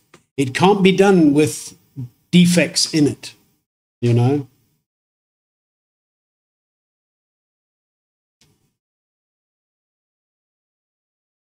Okay, Cheryl was just asking, please may I ask, if you and your wife are set apart, why would you get divorced? The word says that if you get divorced, you cannot remarry until the other party passes away. Okay, our master made it very clear that Yahweh hates divorce, and it doesn't mean that you're never allowed to get divorced. In fact, Torah is very clear. It gives permission. Yahweh divorced the house of Israel for whoring. Our master made it clear that one should not get divorced unless for the matter of whoring or, breaking the marriage through unlawful union with others. And so there is a permissible way to get divorced. And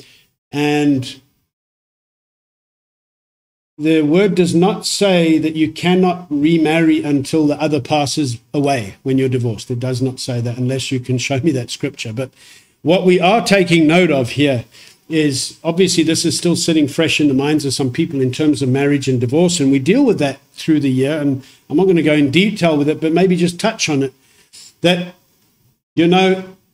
our master explained to the people when he was here in the flesh, and he said that, because they were saying that, if he hates divorce, why did Moshe say, that it's permissible, etc.? And so what we see is that it was never Yahweh's design, because when two join together, there should be one. It was always that perfect design according to the mystery. However, because of hardness of heart, he permitted divorce. And so therefore, when he says is it Malachi or Micha, that Yahweh hates divorce, we must understand that root word for divorce there is the illegitimate separation, because Yahweh himself divorced Israel. So when we understand, yes, Yeshua had to call back the lost tribes. His death allowed them to be able to come back. Yes, we understand that, because we understand that the death of a covenanted one, the one is released from covenant. So that applies to the house of Yehuda, where we understand that it's only by his life, death, and resurrection that now a people are actually, that covenant needs to be repaired, because Yahweh doesn't break covenant. We understand that in his life, death, and resurrection, Yehuda now has to accept the blood of Messiah, because Yehuda was never officially divorced, but she had joined herself in whoring and became more treacherous than her sister, the house of Israel. Israel was divorced, unable to come. What the Torah actually says is the following. When a woman is divorced, which we know why, the reasons why, if he finds uncoveredness in her, he may issue a certificate of divorce, send her out. So, if she goes and joins herself to another, and that other one divorces her, she's not permitted to come back to her original husband. That's the restriction. However, if she is divorced and sent out legally, and she doesn't join herself to another, she is permitted to come back to her husband. That is Torah. But when she's joined herself to another, Israel joined herself to Baal. So she could not legally come back to Yahweh. That's why he also had to die and come and be resurrected in order for the death of a covenanted one to be released, in order to take his bride back legally. So I hope that makes sense. So let me just recap to hopefully settle any questions. A man and a woman are married. They get divorced. But now the woman goes and she joins herself to another, Baal. We're using Israel as the example. Legally, even if Baal issues a certificate of divorce and says, get out, I don't want you anymore, she cannot come back to her first husband, because she's already joined and submitted herself unto another covering. If she gets divorced from her original covering, goes out, doesn't join herself to any other, remains single, but then desires to come back and be reconciled, that is permitted. But Israel could not do that to Yahweh, because after he issued a certificate of divorce, she'd already joined herself to Baal, but she continued in that. So therefore, the only way to take her back was to have her be released from the covenant. The death of a covenanted one is released in order to restore a covenant that he never breaks, because when he died in the flesh, made alive in the spirit, he never dies. So he keeps that commitment to covenant and gives access back to Yehuda, who had whored but had never been issued a certificate of divorce, and to Israel, who had joined herself and was illegally unable to come back. That's why we were without Elohim, unable to come back. But now by his blood are now brought near and able to be joined to him in marriage. I hope that makes sense. And Cheryl's saying thank you.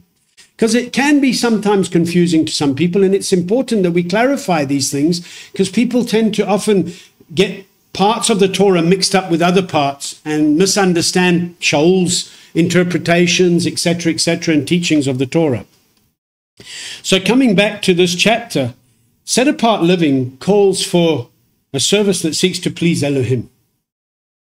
And when reading all of the offerings that are acceptable and those that are not, we can clearly see from these that what we offer up in rendering our lives to our Master must be done in complete set-apartness. No half-hearted attempts will be accepted. So you can't come and say, yeah, I want to keep the Sabbath, but, there's only 1 week in the month that I can keep a Sabbath, or, there's 1 week in a month I've got to work. Doesn't work. And people use that. And they render and they justify why they can't be set apart. There's no justification for setting aside set-apartness, And so what you offer represents yourself. And so if your intention is not to bear fruit in the kingdom and let others eat of that good fruit, because we are to bear the fruit of repentance, and remember, fruit of a tree is for others to eat of, so we partake in this walk together. If you're only in it to serve yourself when it's beneficial for you, so when it doesn't suit you, you don't do it, but when it suits you, you can do it. If that's your thing, then do not offer yourself for service to his house, because you're wasting your time. I know it sounds tough for people to hear that, but that's the reality of the situation. So many people are rendering their lives as actually, you're doing this all wrong. And when we go through every week how to be set apart, it's for good measure.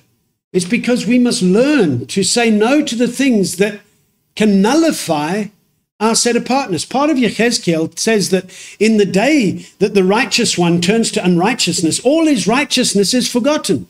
But the one who's been unrighteous, in the day that he throws all that away and guards righteousness, he'll be accepted and his unrighteousness is forgotten. Therefore, guard righteousness with your all.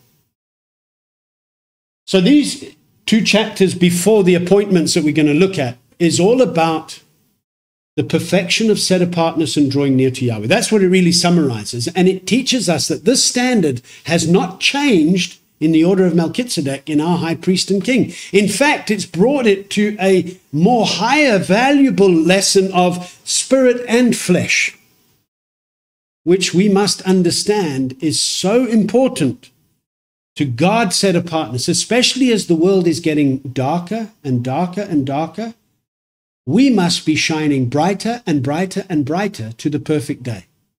Amen? Okay, who'd like to read chapter 23?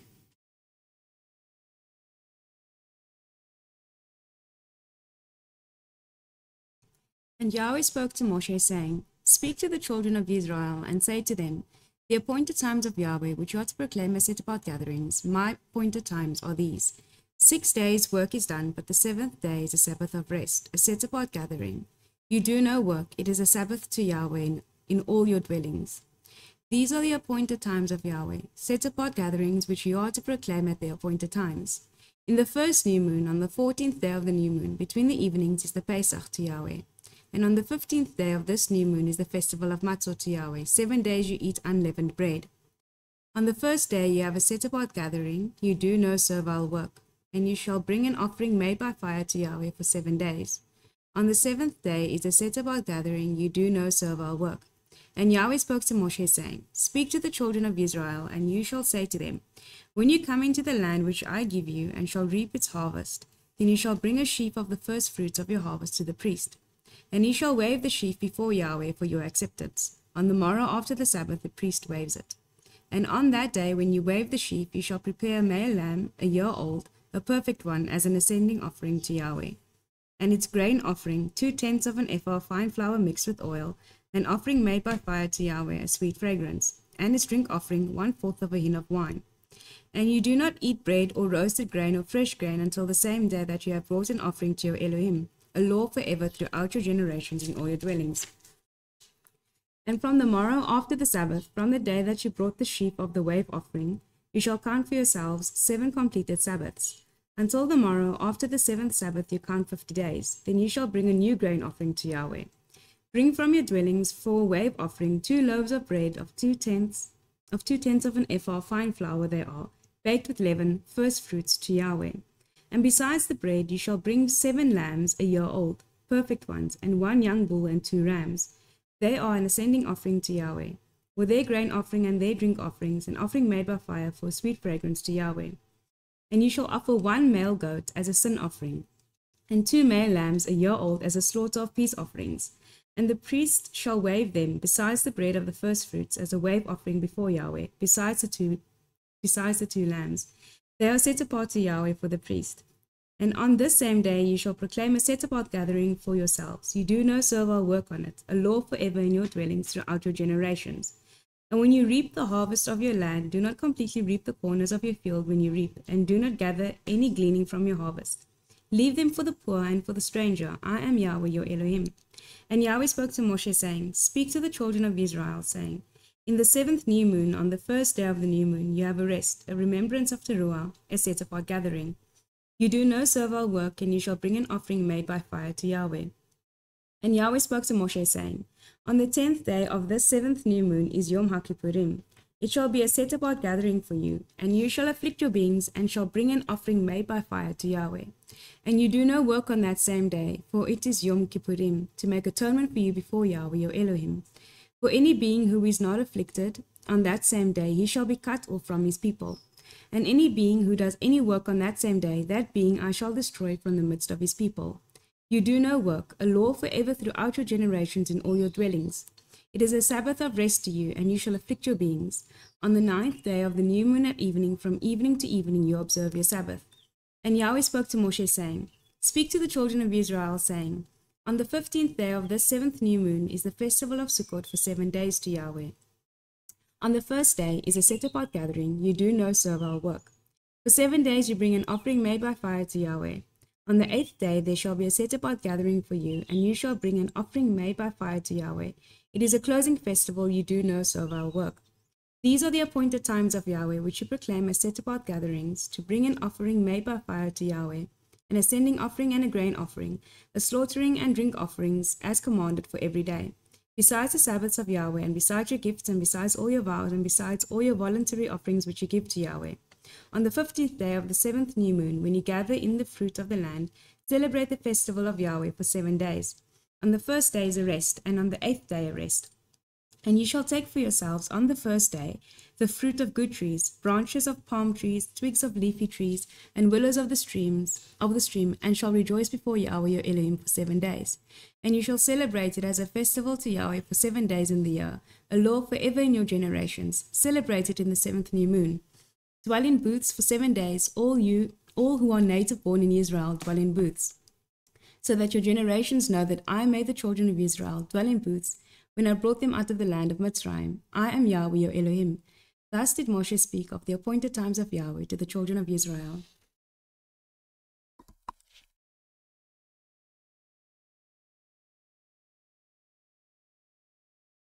Okay, after that lengthy explanation on divorce, I see Carol's just saying, please clarify 1 Corinthians 7:39 and Romans 7:2-3.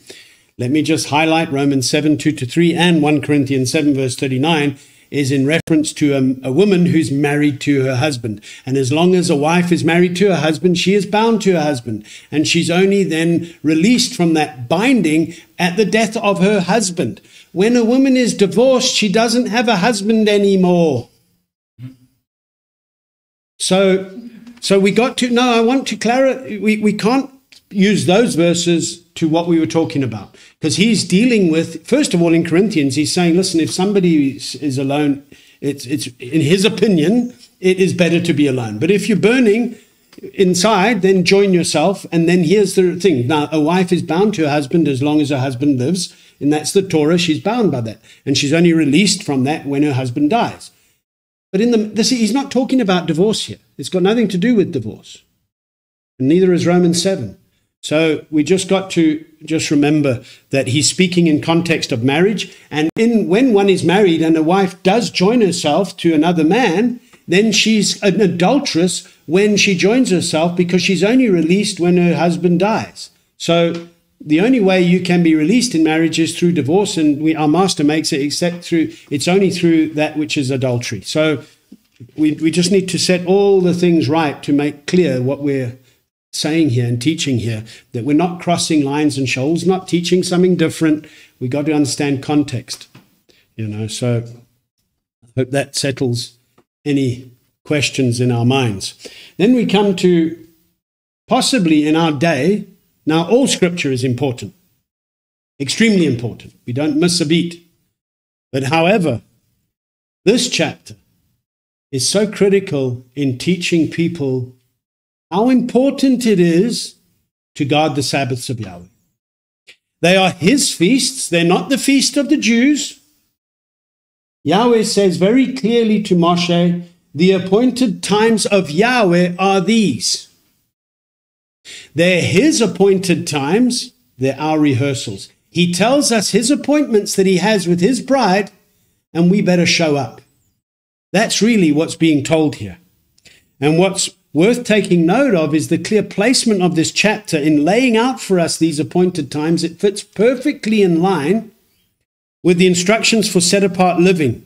And by observing these appointed times, these feasts, we become further established as his set-apart bride. This chapter is a chapter that many exiles need to study in great depth. Not only study, but apply. And in allowing the great understanding of the feasts that is gained in the doing of these feasts, to further love him and grow in intimacy with our King and know that without him there is nothing.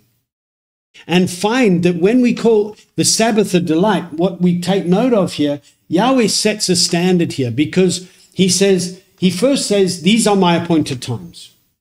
And these appointed times you are to proclaim and announce as set-apart gatherings. As Kodesh, Mikra, Mikra, Kodesh, they are set-apart gatherings.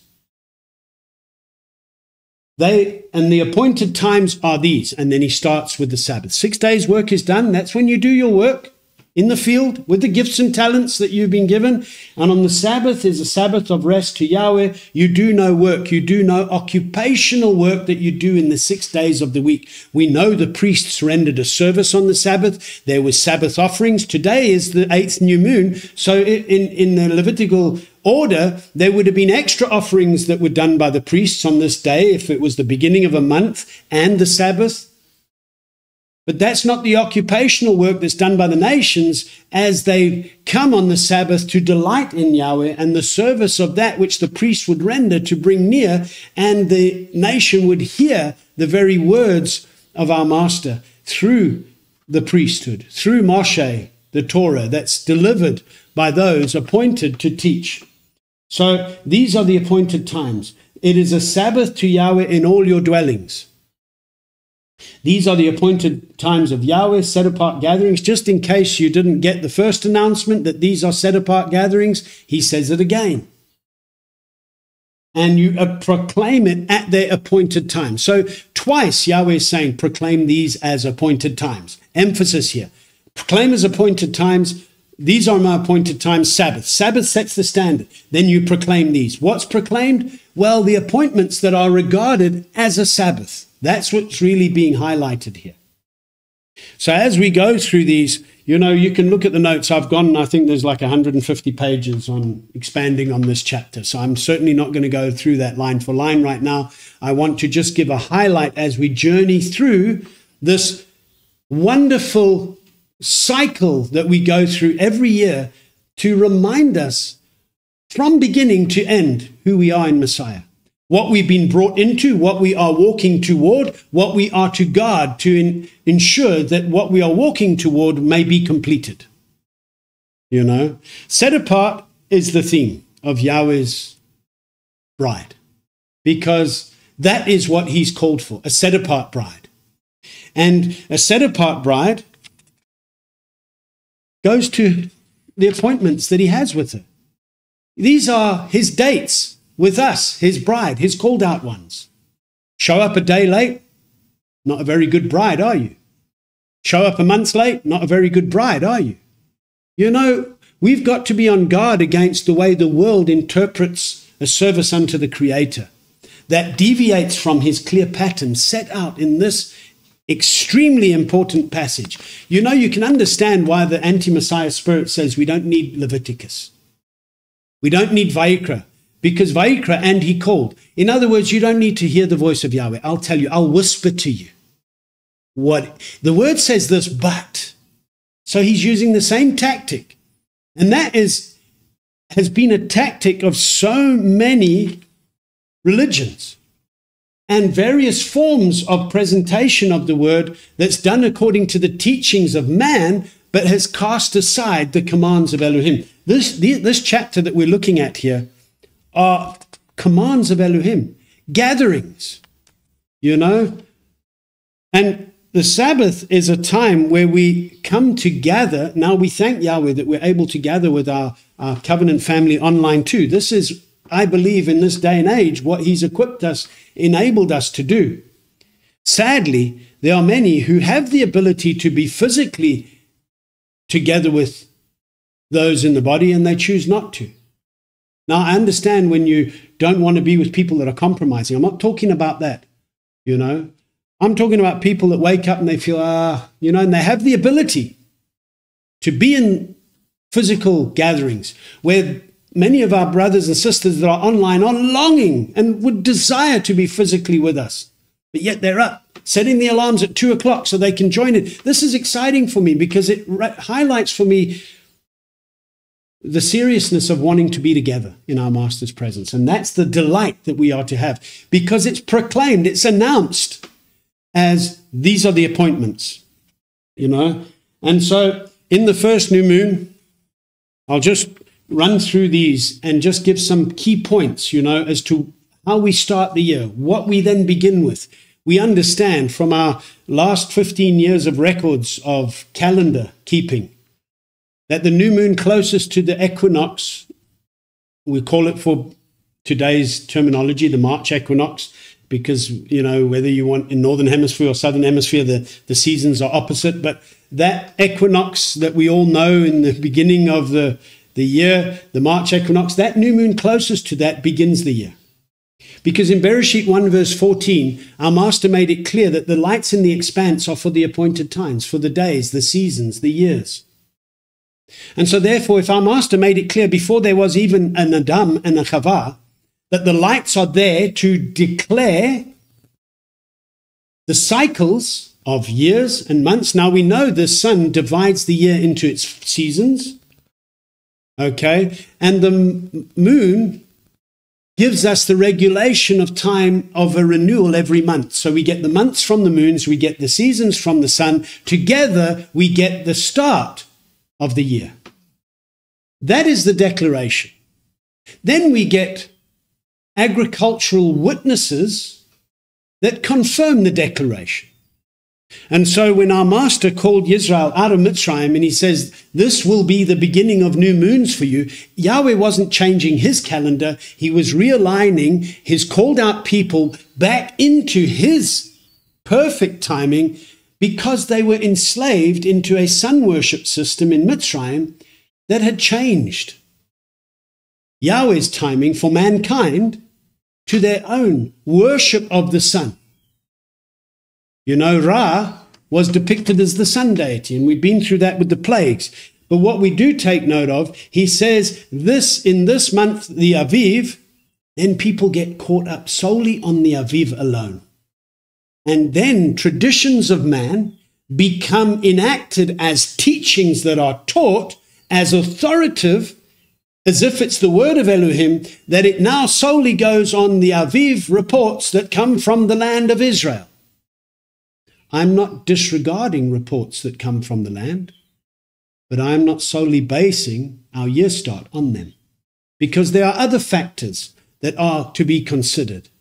As many agricultural factors witness the season of spring in the northern hemisphere, as to the timing of which new moon is aligned with the circuit of the sun in determining the seasons that we begin to understand our start.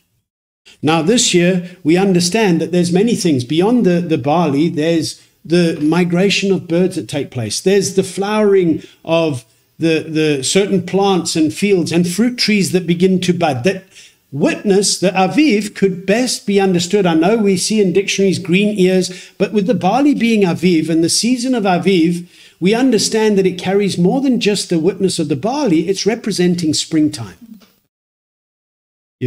which the sun aids us in understanding the dividing of the seasons. And many people want to get caught up. No, you can't use the sun. It's sun worship. No, we use the lights that Yahweh's given us. We're not worshiping it. And to disregard the cycle of the sun is a disrespect and disregard for Yahweh's instructions in Bereshit 1. And so we have to take it all into account. Now, understanding the best way I could do it, as I explained earlier this year, is that the sun and the moon, along with the stars, declare the times. The earth witnesses the declaration. So this year we saw very clearly there were conflicting reports. And it was abundantly clear through our records of 15 years that the barley is always Aviv after the equinox. So if you start the year with the new moon closest to the equinox, either side of it, by the time you come to Pesach on the 15th of the month, and then you get to the first day of the wave offering, which could be the 17th, it's not always that, but it could be later. It's always the Sabbath after the Sabbath during Matzot. The barley's always Aviv. You don't have to worry about it. You don't have to get into a Hollywood panic thriller about, is it Aviv, is it not? Yahweh promised that he would provide, and he's given his appointments. This year, the barley was Aviv when we started the year, and for the waving of the sheaf. There were different reports that went out when people were saying it's not Aviv, but the time they started the year, the harvest already been underway for barley, which the harvest shouldn't start until the wave offering that we've just read here. So we saw this year conflicting things. And, what do you follow? Do you go with the masses that follow rabbinically influenced traditions and leaning toward going with that? Or do you look to what Yahweh's given us as in the lights in the sky, confirmed by the witnesses? We're not neglecting that there was barley or wasn't barley. We're saying there was. And there was other factors that were there too. There's another 10 different things that we could look at. We come to now, this time, we've just had Sukkot, and we know that turn of the year, that equinox that typically is in September time, looking at the set is 7, Latin for 7, so the 7th month. We see that equinox taking place. We also see that even today, agriculturally speaking, we have the witness that many of the fields, as I said earlier today at the beginning, are already being planted and sown for the coming seasons, which shows that if you have only starting the 7th month now, agriculturally, you're not in line with the witness that you solely rely on to start your year. But then why do people not look at Sukkot and how it fits in? So we must understand that we don't align ourselves with agricultural things to declare. Rather, we see them as witnesses to confirm. Because if you look to the earth to declare, it can be manipulated by man.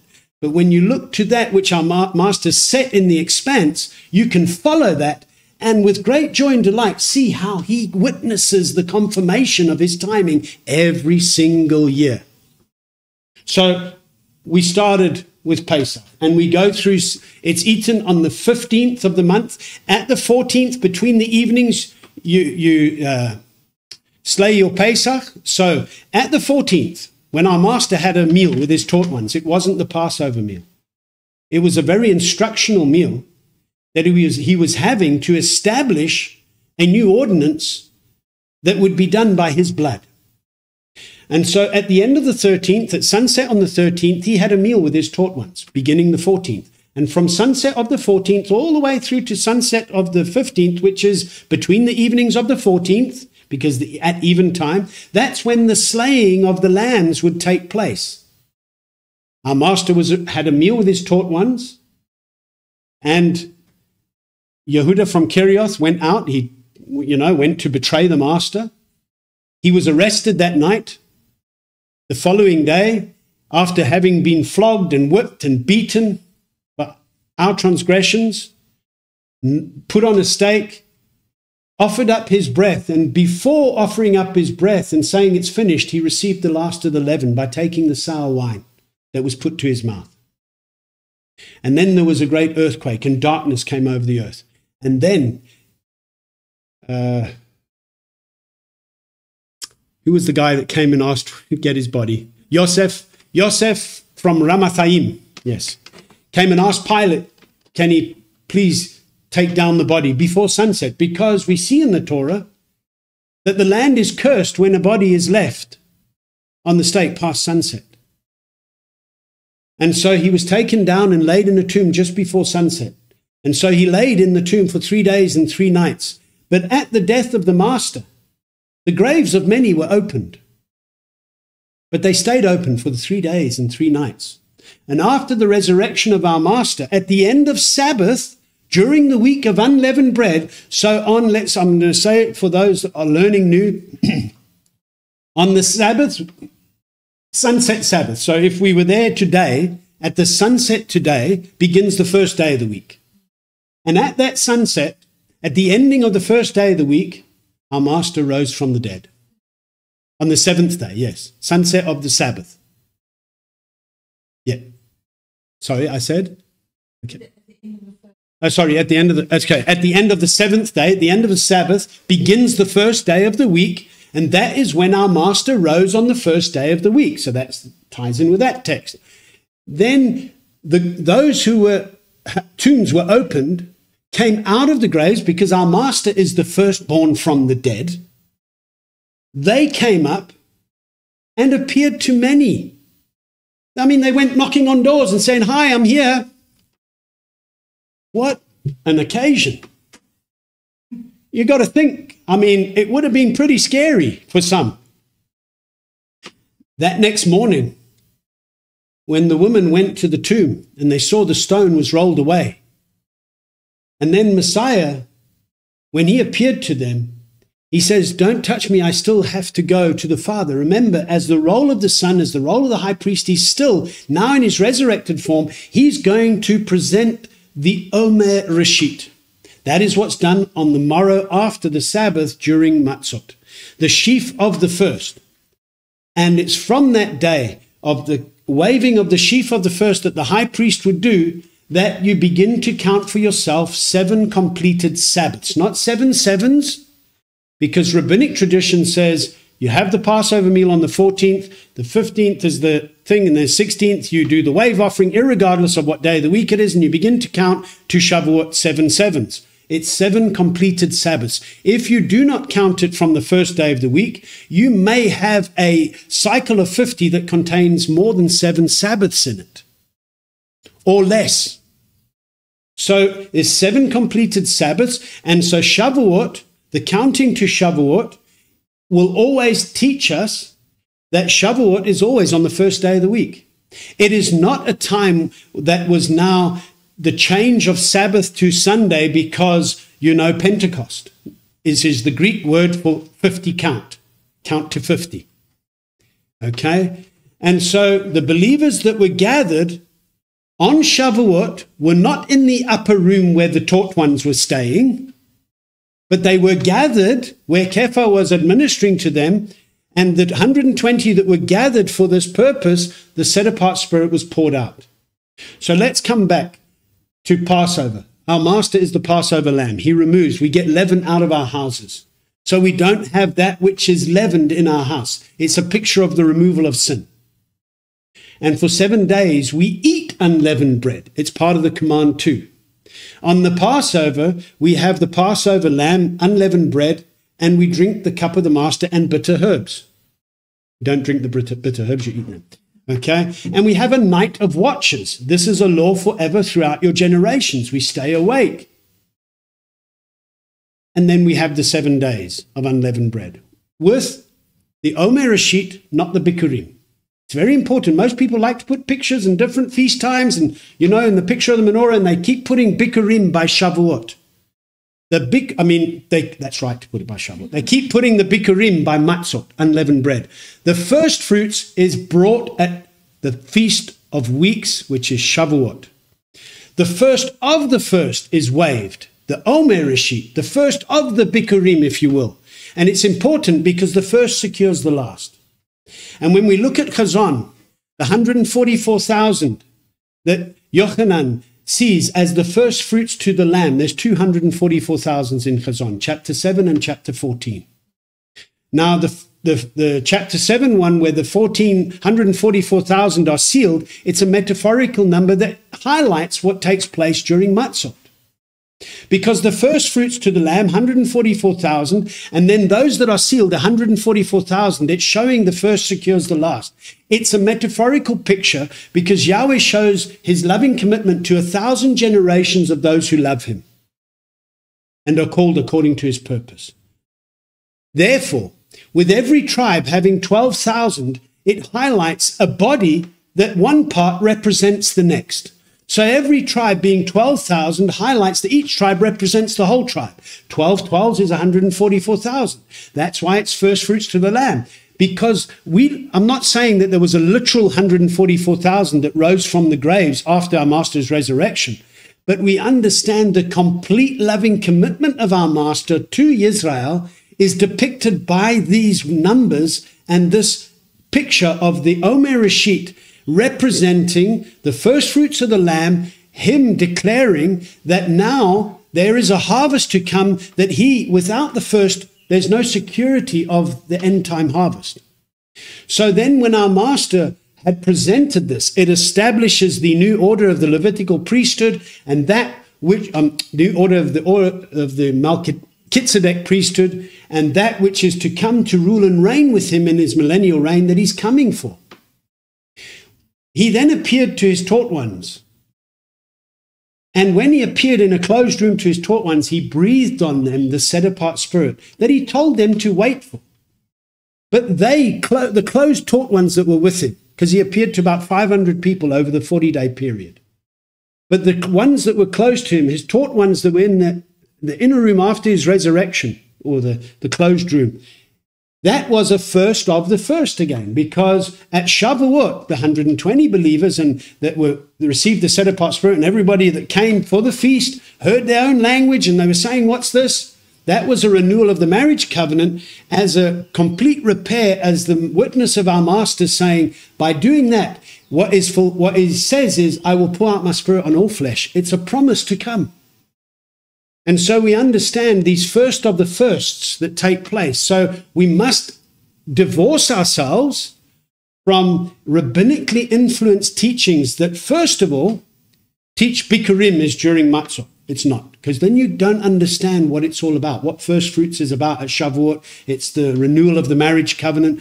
What does it entail? What does it secure, as in the picture of Chazon and the bride being made complete? We also take note that while many rabbinics today are celebrating what they say Rosh Hashanah, because we're in the first of the 8th month, not the 7th, but the 7th month is not Rosh Hashanah. Rosh Hashanah is the beginning of the year. You don't have the 7th month beginning the year because they want to teach in tradition that this was the day that Yahweh made Adam. Extra writings of man that have been taught as teachings.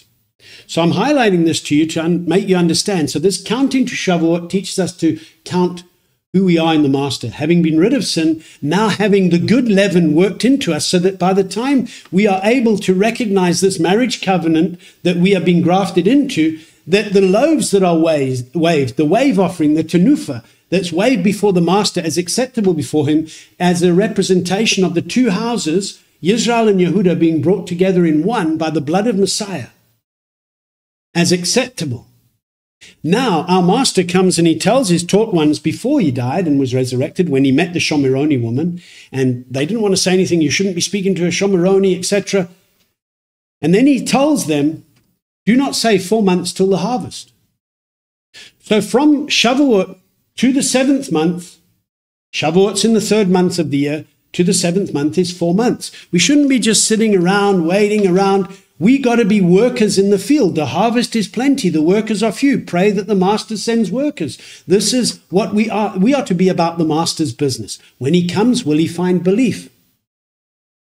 Now, when no one knows the day or the hour, that has been misinterpreted by so many people who don't follow the Torah as that he can come any day of the year. Now, for any person that dies any day of the year, yes, I understand that, because when they die and they wake up when he comes or don't wake up, that's the day.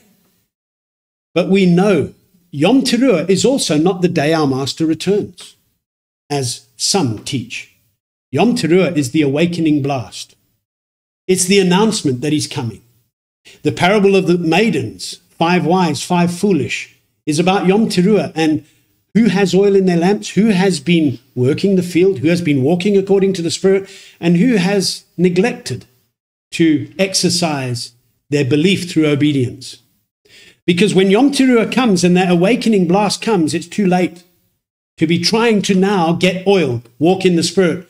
Because then the 10 days between Yom Teruah and Yom Kippur, we see a picture again of a testing, a separation, a sifting, a clear witness of Yahweh's wrath being poured out on the sons of disobedience, where those that are sealed in him, as pictured by the 144,000, not a literal number that some, try to teach as a pyramid scheme. What we understand is that those who are in the Master need not fear what man does. Do not fear the one who can kill the flesh, but have fear for the one who can kill the flesh and the body in Sheol. So we walk in reverence of our Master. We find these 10 days as flesh and spirit in Sheol. We have these days of Yaakov's distress that's known by, as in Wayyiqra, we see Yahweh's wrath being poured out as the seals are opened, the trumpets are blown. And we find refuge in the name of our Master and Elohim. What we now take note of is that when Yom Kippur comes, that is when he comes out of the most set-apart place. He takes off his priestly robes or high priest robes as interceding for his people.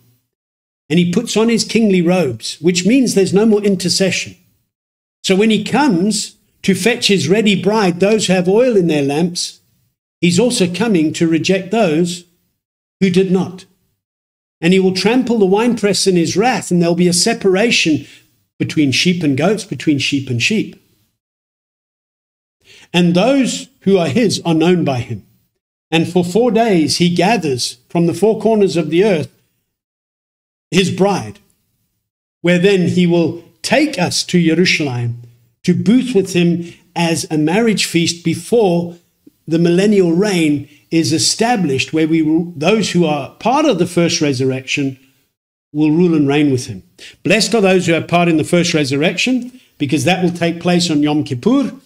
For those who are in the Master, if you have died and are asleep, you'll be raised first. Then those who are still alive in the Master will be changed in the twinkling of an eye, putting off this corruption and putting on incorruption, so that you rule with him forever, 1,000-year reign, and be with him forever, because the second death, which takes place at the end of the millennial reign, will have no power over those that are part of the first resurrection. It's appointed for all men to die once. But we see in the book of Yehuda a rebuke for those that have gone in the way of Cain and the error of Bilam, etc., that they're twice dead, because it's a picture again of it's appointed for all men to die once. But then comes the judgment seat at the end of the millennial reign, where the second resurrection of those that have died are raised, and those that are in Sheol are given up, and then they stand. And if their names are not found written in the book of life, they are thrown into the lake of fire. This is the second death, which is not having power over those part of the first resurrection. I hope this is the kind of summation of this. But before we get to the judgment seat, we come from Yom Kippur, which is a day where we afflict our beings. Now, Yom Teruah, we are told to have a remembrance of Teruah. Most people don't know what to do, especially those that teach traditions. But the remembrance is a theme right through Scripture, because at Shavuot we're told to remember that we were slaves in Mitzrayim, so that we remember who we are now in Messiah and guard who we are, and not forget who we are in him, because if we forget him, he'll forget us. And by the time we come to Yom Teruah, we have a remembrance that we're married, where the trumpet sounded long on the mountain at Mount Sinai as Yahweh entered into a marriage covenant with Israel. So too were there tongues of fire There wasn't literally tongues of fire coming down, but the sound, the rushing of wind, the voice of Yahweh. We hear at Shavuot the renewal of the marriage covenant that takes place, because in the 3rd month, when Israel came out of Mount Sinai, out of Mitzrayim, they were at Mount Sinai at Shavuot, entering into this marriage covenant. And Yahweh now renews this covenant again in Jerusalem, not at Mount Sinai, not with a mountain scorched with fire, but he comes to Jerusalem and he pours out his Spirit on those that were gathered in obedience as a clear witness of remembrance that he never forgot his covenant with Abraham. And so in Yom Teruah, we celebrate that we are betrothed, that we have his Spirit, the pledge of our inheritance to come, therefore awakening in us endurance, knowing that, yes, we are married, so we can keep enduring even when the wrath of Yahweh is being poured out, because he is in control.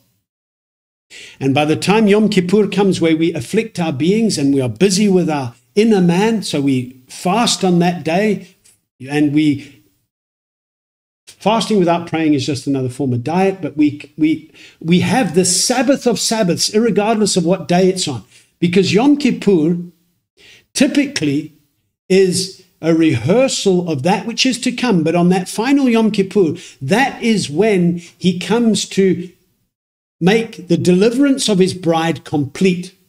Now, there's 2 factors to the 7th day that we see in Creation Week, we see being lived out when our Master comes.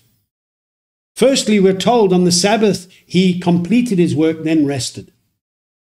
The first part of his completion of his work is the redemption of his bride, which takes place on Yom Kippur.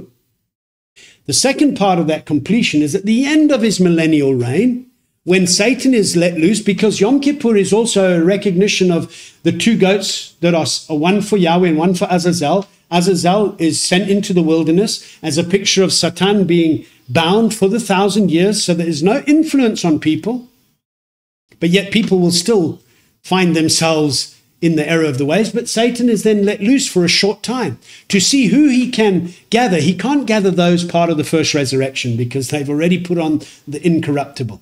But those that have been born during the millennial reign, they have to still submit to the Torah. But Satan's going to try and lure some of them away, and he's going to try and get an army in Har Megiddo, And once he is destroyed and thrown into the lake of fire, that is Yahweh's completion of his work for this 7 days, as he has the judgment seat. And those who are not in the book of life are also thrown into the lake of fire. That second death takes place, and then the renewal comes that Yochanan is given visions of, with the new Jerusalem coming down, which is the set-apart bride of the Master. This is who we are. This is who we are being built up as. And that's what the feasts teach us. Because then when we go from Yom Kippur, our deliverance made complete, there's great joy and excitement and rejoicing to booth with our Elohim, because the revelation of Messiah makes it very clear that he makes his booth with men. There's no longer need of a sun and a moon. It doesn't mean the functions of light won't be there, but it won't be needed to announce when he's coming, because he'll be with us forever. Notice Revelation doesn't say there'll be no need of a moon. There'll be no need of barley. It says no need of the sun and the moon, because that's what gives us our appointed times. And when he booths with us forever, we don't need to know when he's with us, because we're with him forever. And that's what Sukkot is a rehearsal of. Where we also understand right now in our rehearsal of Sukkot, we're told to dwell in tents for 7 days, all who are native born of Israel. Why? So we remember what our fathers did when for 40 years they were in the wilderness. They didn't have to be 40 years in the wilderness, but they were, because of disobedience, as a sifting out would take place for that generation. But we dwell in booths and are commanded to rejoice. And we are reminded that we are sojourning here with the Master, and we are to rejoice continually. Shaul says, rejoice always. And when it says all who are native born, most people say, I don't need to stay in a tent or a temporary dwelling, because, I'm not an Israeli. Native born, we are told in Scripture that any stranger or foreigner who's not part and comes and is bought at a price and is allowed to partake in the Passover meal, he becomes as a native born. In other words, we are now understanding the spirit of adoption. We were once not a people, but now we are the people of Elohim. And being a people of Elohim in Messiah, in his genealogy, we are native born. And therefore, we guard the need to dwell in tents for 7 days. Certainly, it's the only way to identify with what they went through. Yes. You know, this Sukkot we had some wonderful weather changes. We had some cold, hot, windy, still, stormy, rough water conditions. But, you know, it was interesting because we had very limey water, which reminds me of Laodicea, you know, with the mixing. And how it teaches us about when you are Sukkoting, if I can say, boothing with the Master, it's really teaching us what it ultimately means to be set apart. And so as we go through all these feasts, now I've just tried to give a summary, in an enlarged summary. You know, every time we come to the appointed times, I give a full teaching on this, and you can look at the notes. But I wanted to just go through this in terms of what we see here as that which, and if I've missed something, look at the notes. I'm trying to give a jet fly through of the feast from beginning to end, and how it's important that we don't miss a beat. We don't, you know, the Hebrew word for feet, regal, is often used times, 3 times a year. Those 3 times a year incorporate all 7 feasts. So we shouldn't miss a step of obedience. And part of those steps is including the Sabbath. You can't be saying, oh, I'll do the feast, but I can't do all the Sabbaths, because then you're out of step. And so the instructions that are very clear for each feast, and, you know, gathering all the different kinds of trees that we see here. Sometimes some of us in a scattered state still today might find ourselves camping, but we can't find willows or, you know, and palm trees. But you find it was a reminder of all the different terrains that our forefathers went through. Because the wilderness journey wasn't just desert. Some parts were arid, some were very lush, some were mountainous, where they had to go through valleys, and others were plains. They went past cities, had to stay separate. So every different terrain that they went through, it would be a reminder, bringing all these different kinds of branches and fruit trees, etc., would remind them of the journey. And so we do this in celebration of our Master, and we live. Dwelling in booths is we live. And we live and we rejoice in the Master, and we spoke about that recently. You can go and look at the Shemini Atzeret, because the 8th day, again, on the 8th day you have a set-apart gathering. That is a symbol of a reminder of the renewal that's to come with the renewed Yerushalayim coming down, and reminds us that we have access to the waters of life that Yochanan sees in his vision at the revelation of Yeshua Messiah.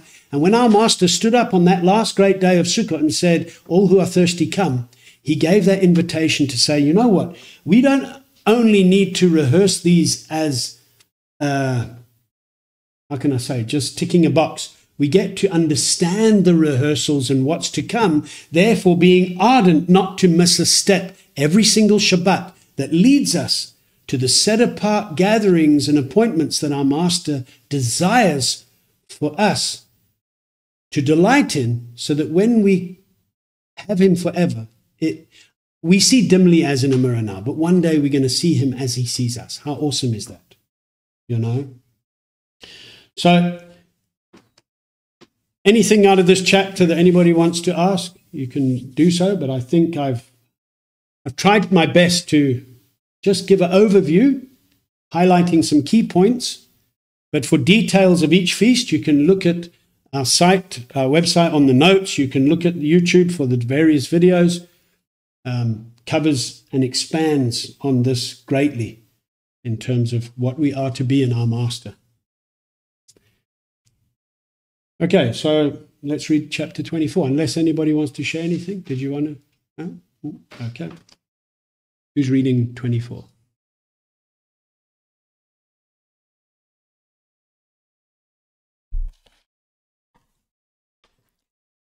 And Yahweh spoke to Moshe, saying, Command the children of Israel that they bring to you clear oil of pressed olives for the light, to make the lamps burn continually. Outside the veil of the witness, in the tent of appointment, Aaron is to arrange it from evening until morning before Yahweh continually, a law forever throughout your generations. He is to arrange the lamps on the clean gold lampstand before Yahweh continually. And you shall take fine flour and bake 12 cakes with it, 2/10 of an ephah in each cake. And you shall set them in 2 rows, 6 in a row, on the clean table before Yahweh. And you shall put clear frankincense on each row, and it shall be on the bread as a remembrance portion, an offering made by fire to Yahweh. On every Sabbath he is to arrange it before Yahweh continually, from the children of Israel, an everlasting covenant. And it shall be for Aaron and his sons, and they shall eat it in the set-apart place, because it is most set apart to him from the offerings of Yahweh made by fire, an everlasting law.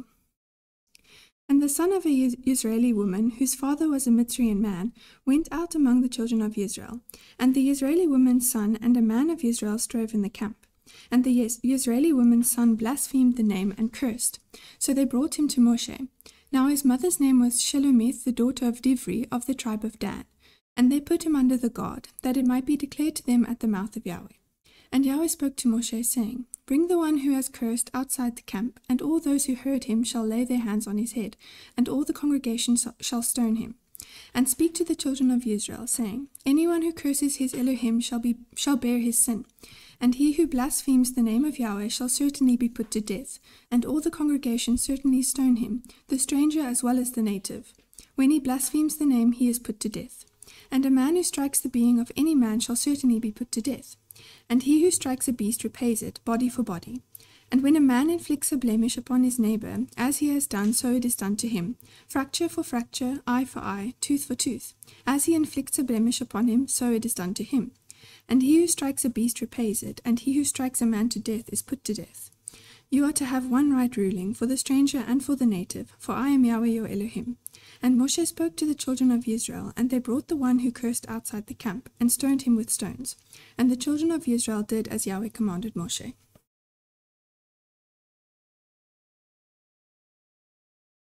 Okay, so in verse 1 we see the command being used here in a very militaristic way. And I think that's the way we must approach all the word of Yahweh. And when I say militaristic, it's not a bad thing. I'm paying attention, like a soldier should listen to the commander's orders, And so what we see here, the importance that was being called for clear oil of pressed olives to be brought so that the lamps could burn continually. This was a responsibility for everyone. And this is a responsibility for all of us. We are to let our light shine continually. So therefore, having come to Yom Teruah, if you don't have oil, you can't shine. And to put that more practically, if you're not walking according to the Spirit, which is to do the Torah, because the Torah is spiritual, it's from above, it's our master's instructions, then you can't shine. Then you are walking around in darkness. Joel reminds us that we were once darkness, but now we are children of light. Live as children of light. We must not be found to be like the 5 foolish maidens without oil. The high priest was to arrange it day and night before Yahweh, and there are very important lessons that we can glean from these instructions here.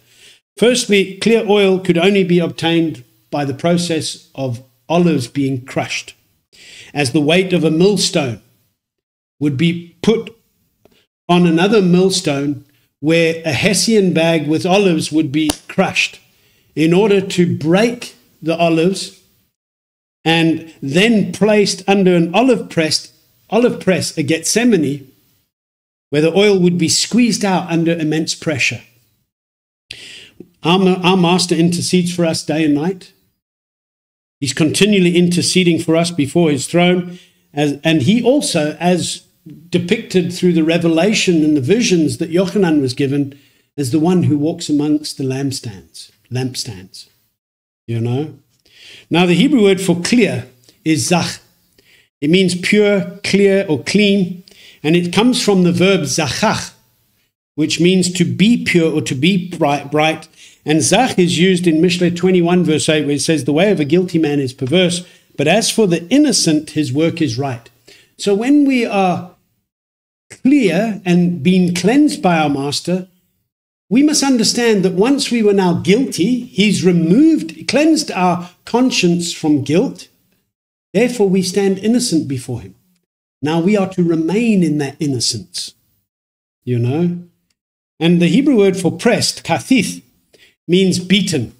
And it also means to crush by beating. And we understand this word is only used 5 times, and it's always used in conjunction with the oil that is brought from pressed olives, you know. And the Hebrew word for light teaches us a valuable lesson about how we are to be the light of our master. In the beginning, our master made clear separations. And the first separation that he made was the light from the darkness. You know, as a clear witness of how he's the one that gives that clear separation. There's no gray matter, so to speak, with Yahweh. You're either walking in the light or you're not. And one of the things that we understand when our master is the light of this earth, and he calls us to be the light of the earth and the salt of the earth, he's calling us to be in him. And the Hebrew word for light is ner. And it's a nun and a rish. And in the pictographics, it's a picture of the sprouting seed, which represents life, the nun, and a rish, the head of a man, which is captain, chief, top, our master. So even the pictograph of the Hebrew word for light teaches us that we have life in the head. And so therefore, if we are not in him, our head, we have no life. He came to give us life and life abundantly, calling us out of darkness. You know, Yeshua, the light of the world, has caused us to be equipped to shine his truth. The enemy doesn't want us to shine. Chazon says that the dragon is enraged with the woman, and he went to fight with the remnant of her seed. Who is the remnant? Those guarding the commands of Elohim and possessing the witness of Yeshua Messiah. Now this word for lamp, I'm saying light is ur, lamp is ner. I'm going to get that right. Now, David, in his celebration of Yahweh, says, "You are my lamp, O Yahweh, and Yahweh makes my darkness light." This was a praise unto Yahweh for a guy that was, you know, at times hiding in caves, evading the attacks of Shaul, or even his sons that tried to kill him. And he says that, you know what? Yahweh's my lamp. And we understand even in Tehillah 119 that the word of Yahweh is a lamp for our path, a light for our feet. Now, I got it right? A light for our path, a lamp for our feet. There we go. Okay, but they're connected. And I did a message many years ago, and I've said it a few times, lamp and light, we need them both. It highlights that they're not two separate entities. We understand the concept. The light is housed from a vessel that's made. So the lamp, as pictured by the menorah, could not shine on the showbread table unless there was oil of pressed olives in the lamps and were trimmed to burn continually. You know, so we understand that the light is the essence, the substance of that which guides us. The lamp is the form which contains the light. So therefore, when our master, the light of the world, came in the form of flesh, he came in many ways to show us how we, in these vessels, can contain his presence, his spirit, his oil, in order to shine as we should. But we need to make sure that we are trimmed daily, meditating on his Torah day and night. You know, and so when we understand that we have to be urgent in our lives, it's all about being set apart as we guard and keep his feasts in this dark world. You know, sometimes we may just reflect on how awesome it is. I hope always, but sometimes we just reflect a bit more than others of how awesome it is to delight in Yahweh's Sabbaths and to keep his feasts. Yes, it takes preparation, it takes trimming, it takes diligence, but going through it, there's a resulting joy that happens, teaching us how important it is to guard the feast. You know, when somebody just starts to walk, they don't necessarily understand the importance of the feast. But every time you go through a cycle, each feast, and you do it again and again, it hopefully gets solidified in you that there's no other way that you would choose to obey. You know, the lamp burning continually teaches us again the idea of light and set apartness being one that is never separated or divorced from. The Hebrew word continually is tamid, which means continually, all time, constantly, regularly, continually, always. 119 verse 44 in Psalm 119. You must know when I say 119, there's only 119. Eh? Verse 44 says, that I might guard your Torah continually forever and ever. How we keep our lamps burning continually is by guarding his pure and clear Torah day and night, because his Torah lights our way. And we are to burn continually. The Hebrew word for burn is Allah, which means to ascend, to climb, to approach. And a derivative of this Allah is the word we get for the Olah offering, which is the whole burnt offering. That's the offering that's put on the slaughter place, that's not parts taken from it, it's burnt up wholly. Okay? And the Olah offering speaks of that which ascends and goes up, and it symbolizes complete dedication, a giving of oneself. When I quoted earlier from Romans 12, our set-apart reasonable worship as a daily living offering, it means your all, not just parts of you. Because if you give just parts of you, there are times where the lamp is either flickering or out, which could render you as being foolish. So we are to be looking to our Master. We are to be celebrating him. You know, one thing that we take note of is just as we are given the understanding of lamp and light, and in the Master we understand who we are, we also understand that the enemy has a false light or a false lamp. We're told in Mishle 13 verse 9 that the lamp of the wrong is put out. We're also told in Mishle 24 that there's no future for the evildoer. The lamp of the wrongdoers is put out. So the evildoer is the wrongdoer whose light will be put out. So many people have a counterfeit light. Even Satan himself masquerades as a messenger of light. But that will be put out. And so we understand that we have to guard the truth in our Master. Chazon 22 verse 5 says, the night shall be no more. They shall have no need of a lamp or the light of a sun, because Yahweh Elohim shall give them light, and they shall reign forever and ever. This is when the true sons of Elohim are brought forth and revealed, that which creation is waiting to happen, because it's groaning and waiting to be managed correctly. You know? Who among you is fearing Yahweh, obeying the voice of his servant, that has walked in darkness and has no light? Let him trust in the name of Yahweh and lean upon his Elohim. See, all you who light a fire, girding on burning arrows, walk in the light of your fire, and in the light on the burning arrows you have lit. From my hand you shall have this, you shall lie down in grief. These were words from Yeshayahu 50. And there's a clear call here to come back to Yahweh, with a clear warning of those who are not, and those who are putting on a light of their own. You know, as we walk in the Master, we must do our utmost to guard his presence in the seal of his Spirit that he's given us, and walk daily in this deliverance from darkness that we have received as a gift. When it says here, you know, what it's saying in Yeshayahu 50, it says, listen, when you try to light your own fire or carry on your own man-made lamp, you're going to get snuffed out. When you're doing things your own way, you're going to have grief, because there's going to be weeping and gnashing of teeth when you're going to be rejected. And this command that we're given in verse 21 of this chapter, you know, we understand that the priest to tend the lamps from evening until morning was a law forever. It tells us how we are to guard ourselves from having our lamps put out. Shaul says in Romans 13, the night is far advanced, the day has come near, so let us put off the works of darkness and put on the armor of light. The path of the righteous, favorite passage for many of you, Mishle 4 verse 18, is like the light of dawn.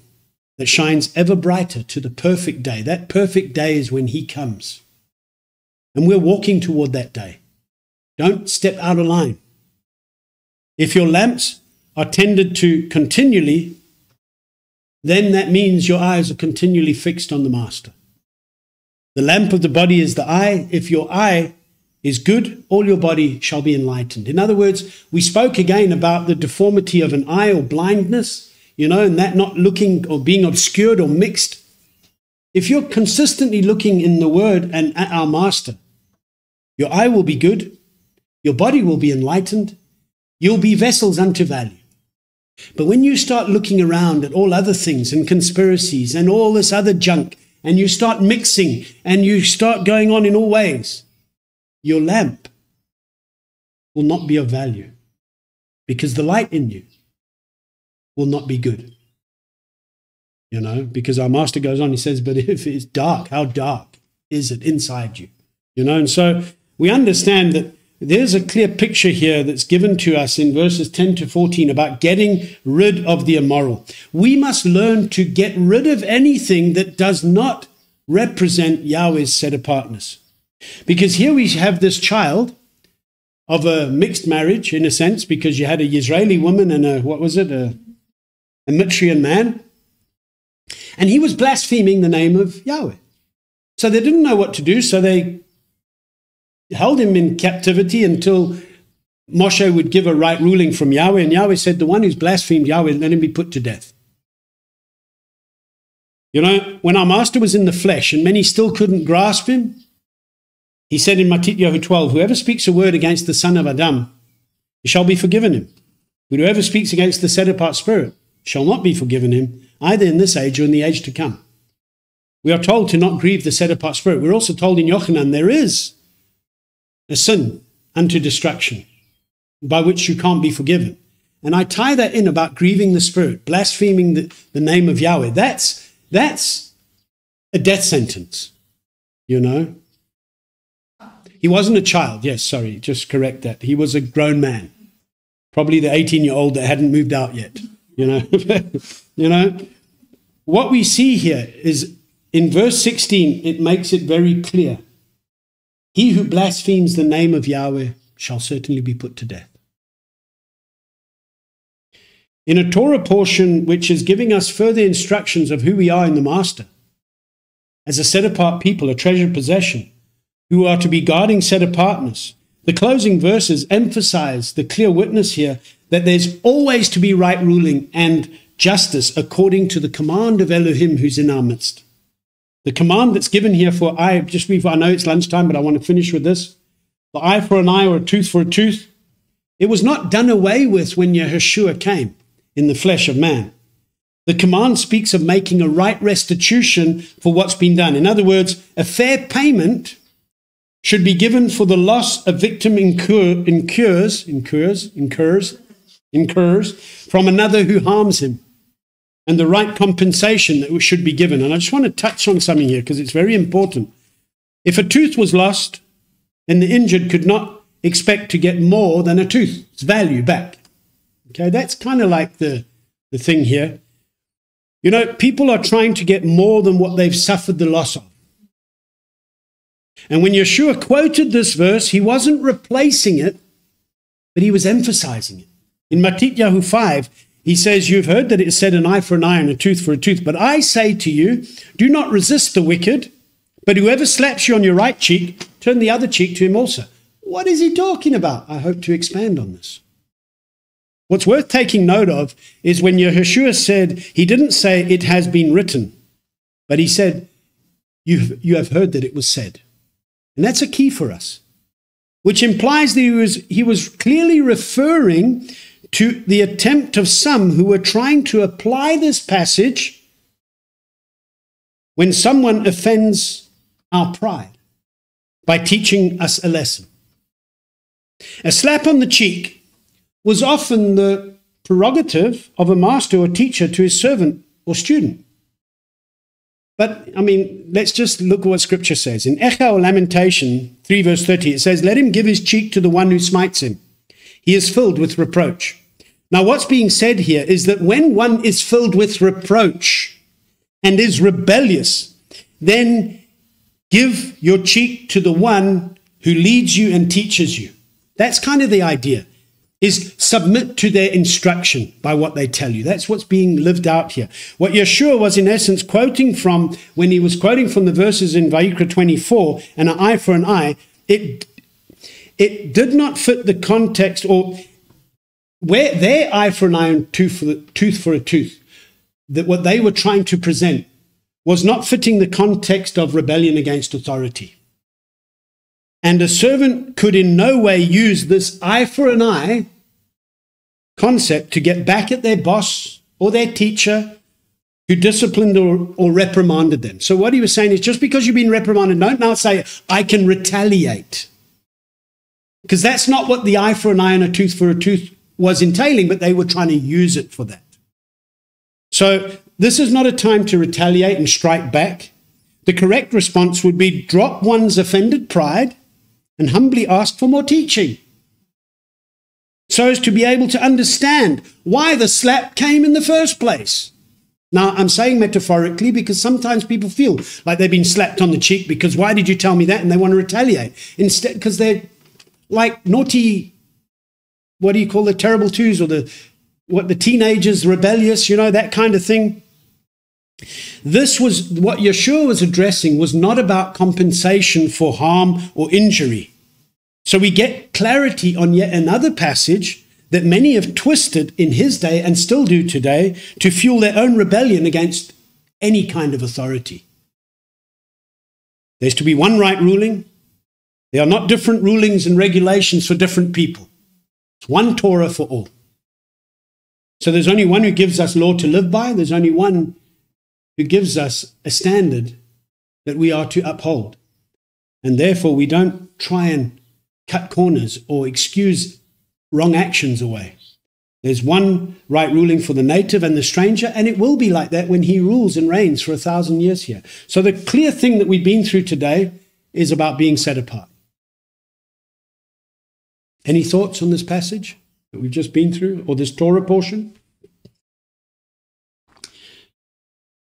Joshua is saying, Shalom, Shalom, family. Are we still required to wave the sheaf before Yahweh, since Messiah waved after the resurrection?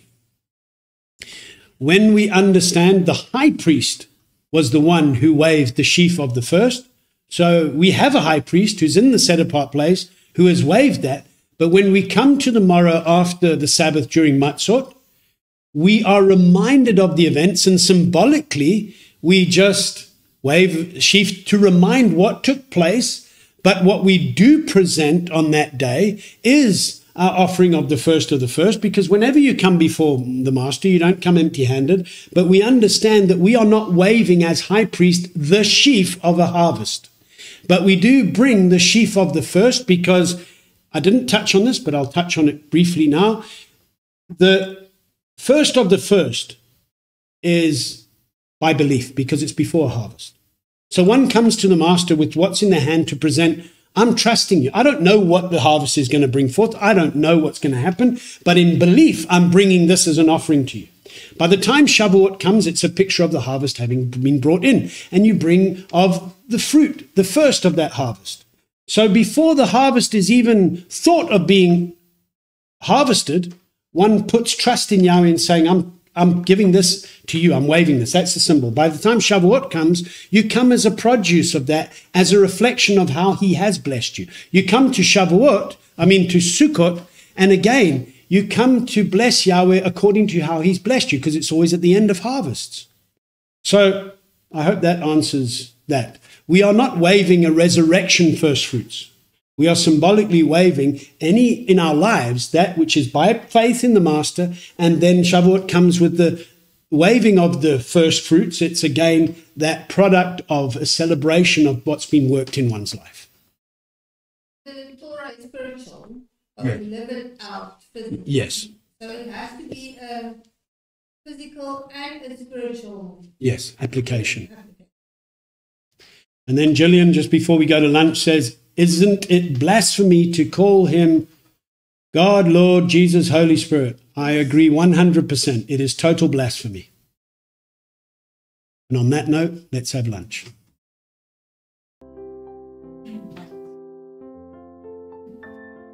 Master Yahweh, we bless you and we praise you, and we thank you that we can be immersed in your truth that sets us free. We can delight in your word. We thank you that just going through these 4 chapters, it's just a clear reminder once again of how set apart we are to be. And we get to rehearse that every week, every appointed time, in celebration of how you are setting us apart. And so therefore, we desire to be set apart as you are set apart. Teach us, Master Yahweh, to make sure that we cast off all darkness and throw off everything that hinders our walk, so that we can cleanse ourselves from all defilement of flesh and spirit and worship you in spirit and in truth. You are our Master, and we thank you that we can come and share a Sabbath again together in your presence and delight ourselves in your provision. We thank you for the food that we can eat and the homes that are joined with us online, and we pray that you bless each household as you shine your light, the face of your light be upon each and every one of us. As we have this break now and come back into your truth, we thank you for your perfect provision in the name of Yahushua our Messiah. Amen and amen.